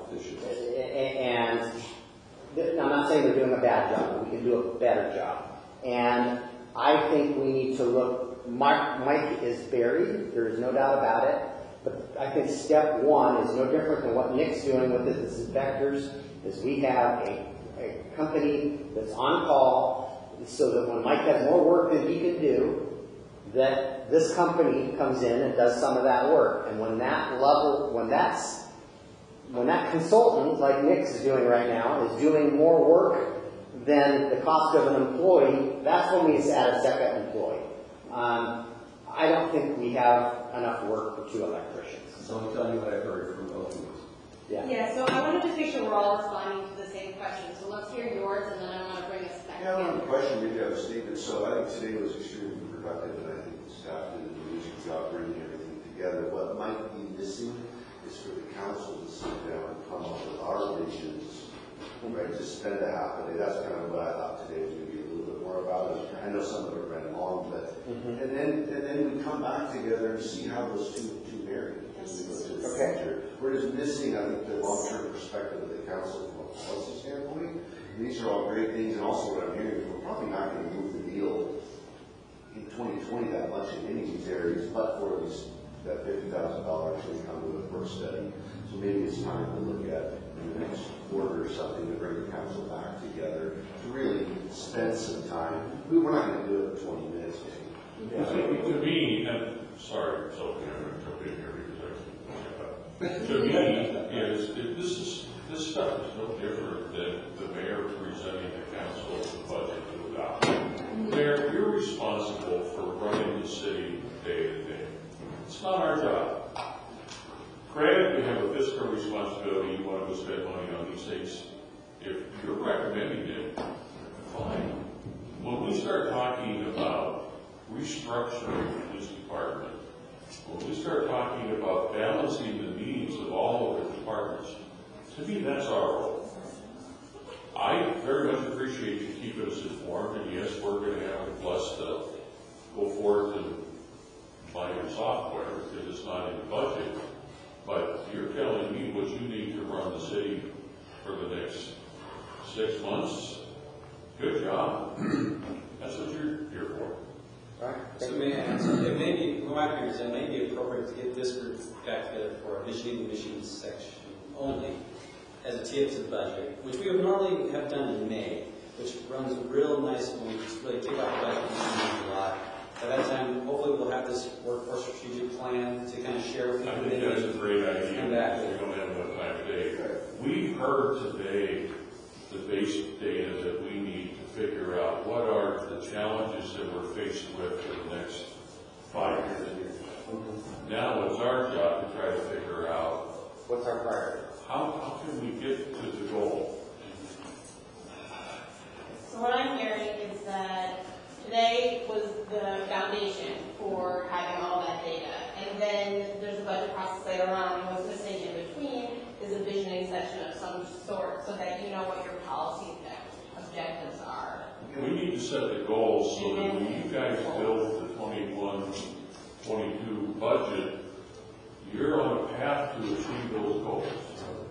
so that we don't get to the budget deliberations in November, and we've delivered on what your expectations are. I know when I first got on the council, John and I and other members of the finance committee would blow up the whole budget and start over, because there was administration and there was no communication, okay, and it was like, what are you thinking? We need to go this way. It's going to be really difficult to get all of these documents into a PDF and email out. That's what I'm going to do. Speaking of records retention, I have to repeat this. The directors of Rory, I think this is great when we have that session. Yeah. Like that. and Brandy's already capturing all of this, so you don't have to do it. Okay. Brandy, if you want it all in one big email, Yeah. each one of these, I don't know, it'll be one, because each one is Maybe if we get it by department. Yeah, it'll be it'll be by separate. department, that's what you'll get. But why couldn't we just have one, why do I have to open up 14 PDFs? I was gonna say, can't we get some of these things summarized that, we've heard all It's of be these chapters, so chapters. you have,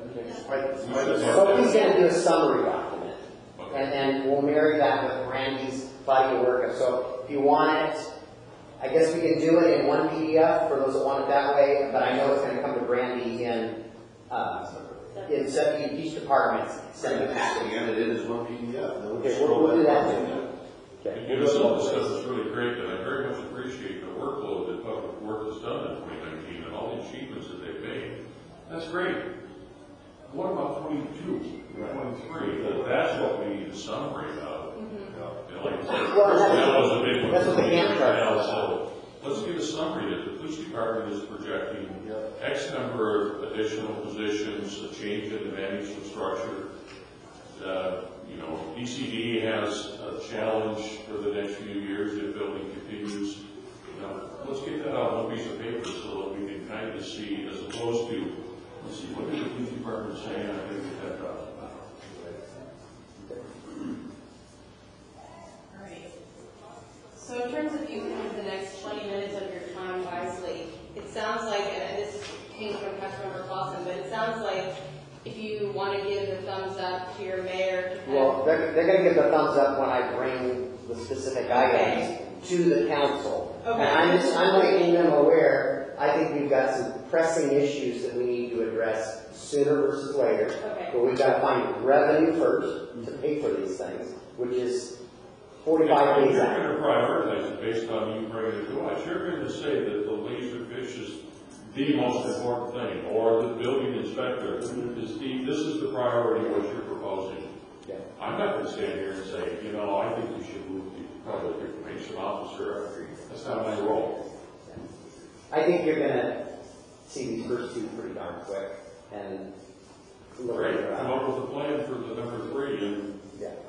we all agree to go forward. Yep. I will be bringing more information and how we're going to pay for it as soon as I have the information. Of these other, do you guys want to talk about what what you heard? What are your hot buttons and priorities? Well, I can tell you mine right off. I know we've done it, sorry. But, I've got to be convinced yet with the police department, why are we putting in another level of management, i.e. corporals, I guess.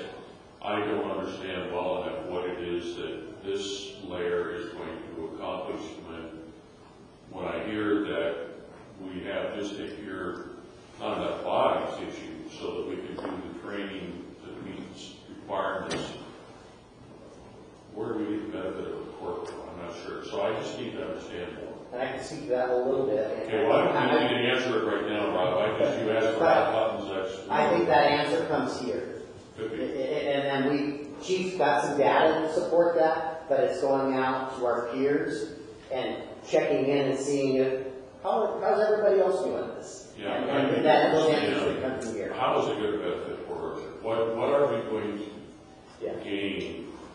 And it's not that I'm against it, it's enough of a change that I just need to understand better as well. Okay, that's good to hear. Others? Jay? I thought it was fabulous, the amount of information that was gathered up. And I don't mean, bring fire hose, but certainly, we did this 18 months ago. And it certainly was a lot more information because of the additional projects. Right now, you guys keep saying, hey, we're full, and we are. And so hearing that we're not, we're just trying to stay afloat and how to get more efficient going into the next plan budget, I think is the right way to go. And I would echo John's comments too, even Mayor. Cindy, you're ready to say something like that? Well, I am very concerned about the infrastructure downtown as an immediate thing, so that's covered, right? The infrastructure, The electrical infrastructure downtown. yeah, that's on the work plan, the electrical on the marquee. Right, that's immediate. I'm a little concerned about top heavy, and I'm just saying, little town, we're expecting a lot of growth, but can we afford the growth? You talking top heavy from staffing or management? Top heavy, police, top heavy. Okay. And I'm actually a little bit concerned, quite frankly, about you not being in the office as much. That's just me. Because I'm not sure what you're doing out there, and I know that your involvement is good. What I'm not sure about is if we're leading into a city manager type position, I'm implying this. I don't know if that's the direction you're thinking. What does that mean for you, and what does that mean for all of us? I'd like more discussion on that. What I can share, I know the $1 million that we got from for Fremont, we wouldn't have got if I wasn't on the state board and engaged the PSRC and Beck engaged the PSR. I believe that. And that's and as we heard, and I'm if I want me to be in the office more and dial it back, I can. But we heard, what was the number? We got $100 million in projects, and we've got, if we increase the impact fees, it'll give us $17 million. If it doesn't, we'll get $11 million. That money's coming from somewhere else, and it's from the state. And we got Mark, and it's not just me. I've got Noah, Brandy, Nick, Mark. All of us are engaged in regional and state agencies, and it's really important. Prior administration didn't allow staff to do that, and I think it's vital. And it does. It takes away from our time in the office. There's no doubt about it. There's a cost to that. Mayor, can I make a suggestion for our wrap-up now, because we're kind of going in that direction? I found it really helpful just to hear from a few of you about like what's sticking out in your head at the end of today. And maybe we can just kind of sit back and I can just capture it in notes, and it's less of a Q&A and more of just around the room. But you are going to start it. Do you want to just, and then we can just go around the room, and then that can be, in my notes, kind of where you begin when you have that next session that thinks, John, like 5-7 years out or whatever it would be. So. Sure. So I guess maybe a takeaway for me today is listening to everything and understanding the last 30 minutes of conversation as it relates to 2020. Again, we're not here to get in your way, but I do like the direction each of you are heading for the remainder of this year, talking about efficiencies. I think that's the right line of thinking. That's something that can be really impactful and could, be beneficial instead of just doing this and doing that. I think focus on efficiency. I think I'm definitely support that. Again, that's your call. And then I think as we move forward, just my reflection on the last year or two, because we've been so busy, I feel like at times, and sometimes it takes 2 to 3 weeks for me to realize this, that maybe sometimes we put the cart in front of the horse a little bit. We're so quick to want to get something done that maybe we're slightly doing things out of order. Let's just make sure. So I think that priority and plan is just to make sure, for example, we've got this incredible downtown study going. Then we also have this RFP that we're looking at next week. Are those out of order? I don't know. I think we should have that dialogue. It's a lot of money. I just think we should think about that. Just more proactive approach to things is from a strategic standpoint. And we're not always just, it's the topic of the week and let's try to get this through council next month, and it might not fit into that strategic plan. So that's it. I thought, you want me to say it again? Or? That's everything I said. Okay. She I wasn't typing when we were doing this.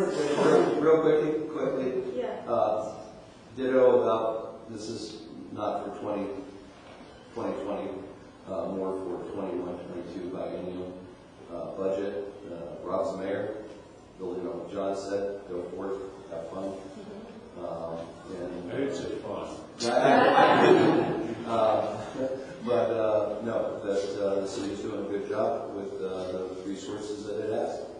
outstanding job, police or something else. I would just like, or I try to keep in mind what it is about Philadelphia that I like, and is it residential neighborhoods, and are these characters that we want to preserve is a long way, because that sounds too scary to fit. What is the appeal of the area, and how can we make sure that we're capitalizing on it without losing something? And the other thing that I think we may need to address at some time is emerging social issues, which I'm glad that you touched on earlier, such as the homelessness, which is becoming more visible in parts of the city. So I'm glad that you mentioned it. It's not an easy topic, but I think if we start keeping that in mind and just figuring out how we can address it.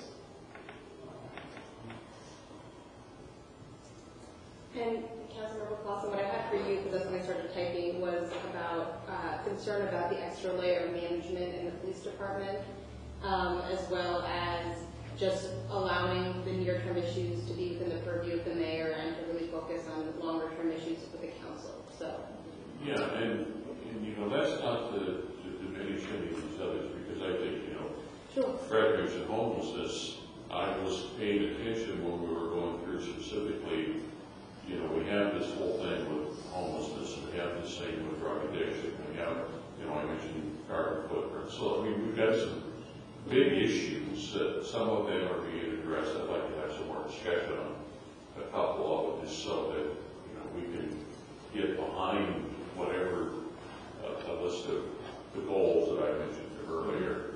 It would be nice to get on to, but again, I'm trying to respect what my role is as a policy versus the mayor's role, you know, in all this stuff. So it's fun for us to be able to say, you know, I think you need to change the color of the car, but is that really our role?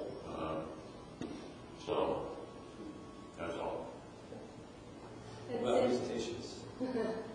Well, building and that sort of thing. Absolutely. Yeah. And Cindy, what I heard from you was concern about being top-heavy and about the electrical infrastructure downtown. So anything else that sticks out in your head from today? Well, I'm concerned about our growth. We have all of these projects that are pending that require all this infrastructure and the juggling and building inspectors. And how are we really managing our growth? And will this area still be affordable at the end of that? You know, the trend that we have ongoing right now is a concern to me, just because I think it's being forced on us too quickly. We're not really able to handle it. I'm sure, you know, the addition of staff is not going to take care of it, because we're talking about projects that are going to be 500 apartments or something. You know, how are we going to handle the traffic congestion, the consequences of that? I don't feel that we're ready for it, or that we're ready to handle all of that. And it seems to me that there needs to be more planning. There's so many projects I don't even know. Nick, I don't know how you're handling all of that. I don't know how we're going to capture the needs of the expenses of all of that into any kind of impact fee that would really cover it. I'm concerned about what that looks like 15 years out. And will people who live here now still be able to afford to live here? You know, that's a really huge thing that I'm saying in general. I am concerned about Port Orchard citizens being able to afford to live in Port Orchard in 5 to 10 years. So affordability, traffic, all the kind of side effects of growth. Yes. So I share a concern with what I've heard. Can't disagree with it. I think Cindy touches on the millions dollar question. I think what we're seeing today is a consequence of all the growth that's being thrown at us, so we've got much more. I'm also concerned about, you know, the chief coming in and giving a presentation. That is a pretty big commitment from the city, but we'll know more with the report that's coming. I think with what we've talked about, the career position, for example, that looks like a much quicker analysis of our needs and being able to support filling a position for the inspector. One of the things I think is important is to take a look at what we talked about last year. And I think you sent out a summary of the retreat from last year. One of the things we didn't really touch on, although Fred did a little bit, was address homelessness issues, including the city of Puerto Rico's approach to tiny houses and emergency RV parks. And I think that's an issue that we're going to continue to grapple with until we talk about it more as a country. So I'd like to make sure that we don't forget the homelessness issue that we have. And I share concerns about affordable housing and impact on the affordable. So I think our work ethics. So, if I just quickly on that tiny home issue, it's not that it would be included in our code, and Commissioner Rio has a dozen or more of these structures. It's every time a site is selected, it's that community comes together very loudly and says, "Not my neighborhood." Yeah, and we hear that no matter. Yeah, and it's not included from our code. Those could be built, and so are we going to force it on someone in a neighborhood? That's yeah. I think the discussion item here was tiny houses would be a tiny house village for homelessness, traditional housing, not a tiny home on a lot. Oh, like fee simple? What's that? Courtyard homes, fee simple, or whatever you call it. Well, like kind of what the city was, or the county was contemplating on San Prairie, we were going to have a bunch of on Bethel for a little while. Yeah, I know. There's been probably 4 sites identified. Yeah. So the other seems like maybe more a future study session, work study. I'm trying to use your vocabulary. Work study? Okay. Yeah. So anything else in terms of your big picture takeaways? Okay, thank you. Councilmember Ashby, what's going to stick in your head tomorrow when you're going about your business? Well, I'm going to echo what Cindy said. What I think one of the most important things for this council to engage in it is to understand the implications of our growth. And we know we're going to have growth. But as Cindy listed off a number of items, elements that come under growth, and there's even more than that. So before we raise our hand at KRCC or PSRC or say, yes, we're going to take in 15,000 people or whatever this number is, I think we truly need to understand the implications of that. What exactly in my neighborhood alone, and I appreciate Mr. Bond came out and talked to some of my neighbors or one of my neighbors because they're cutting down their trees, you know. And if you go up to the new McCormick Woods areas, old McCormick Woods is very treed, and their new areas are not. If you go down here to Andazio and what they're doing with Blueberry, there's no trees. So as this growth happens, are we losing our character? I mean, there's just a lot. I think that we really, really need to understand the growth, and we need to understand the order with which those decisions and growth happen, exactly as what Sean was saying. So the other thing that, 2 other points I wanted to make is regarding the mayor being out in the office. It was a shock to all of us to find out that Port Orchard actually qualified to have a seat at the executive board at PSRC. I believe there's a lot more to our city that we may not understand because we've been here so long. I think there's a great value to having a regional presence and a state presence. I think it's almost critical for us. The other thing is, again, Sean makes us aware of this all the time. We look at the priorities of the elements that need money, and I'm not opposed to any of them, but do you know how easy it is to spend money? If you have a little bit of money extra, you don't know how many times you can spend that. And so we have to be very cognizant of how that money is spent. And is it one-time revenue that needs to go to a one-time source? Or is it ongoing revenue that can go to an ongoing expense? I mean, those things really need to be married. And it's just really, really easy to say, oh, that's only $25,000, that's only $70,000. The downtown Sudbury plan, well, we only had to come up with 150, we have to come up with 170, you know, because we were putting so much they you want. should. Right. All necessary. 13 million. Right, well, and the other thing, to add one more on what I was going to say, is, as we've said today, Tremont was a $20 million idea. And it took all of our resources, human resources, financial resources, to make that happen, at the expense of our neighborhoods. You know, so we have to look, the mayor refers to it as the Flower Meadows area. Well, it's everything from Tremont South on City. You know, that neighborhood is a mess. I lived there 30 years ago and it was a mess then. And now we have all this infill construction in there. So we have to figure out how to provide relief to those folks. And that's not the only neighborhood. It's just the one that is really glaring to me. And the big Ivy Main Street stuff. Yeah. So those are things. I think we as a council have some big level things to look at, and we have limited resources, but we need to understand the whole picture before we make independent, isolated decisions. Debbie, do you want to share what sticks out in your mind?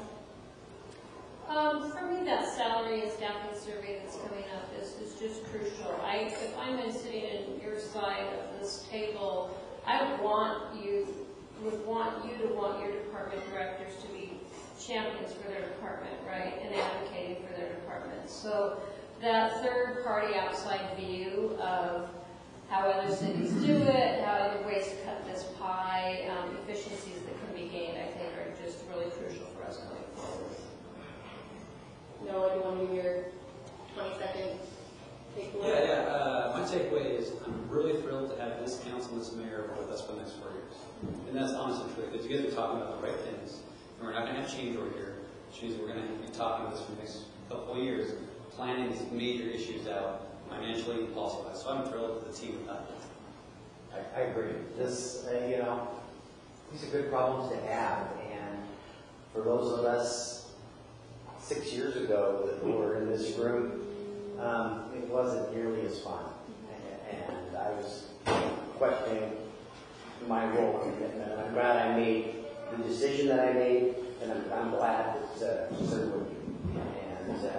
And you know, and I think this transportation committee we created is vital.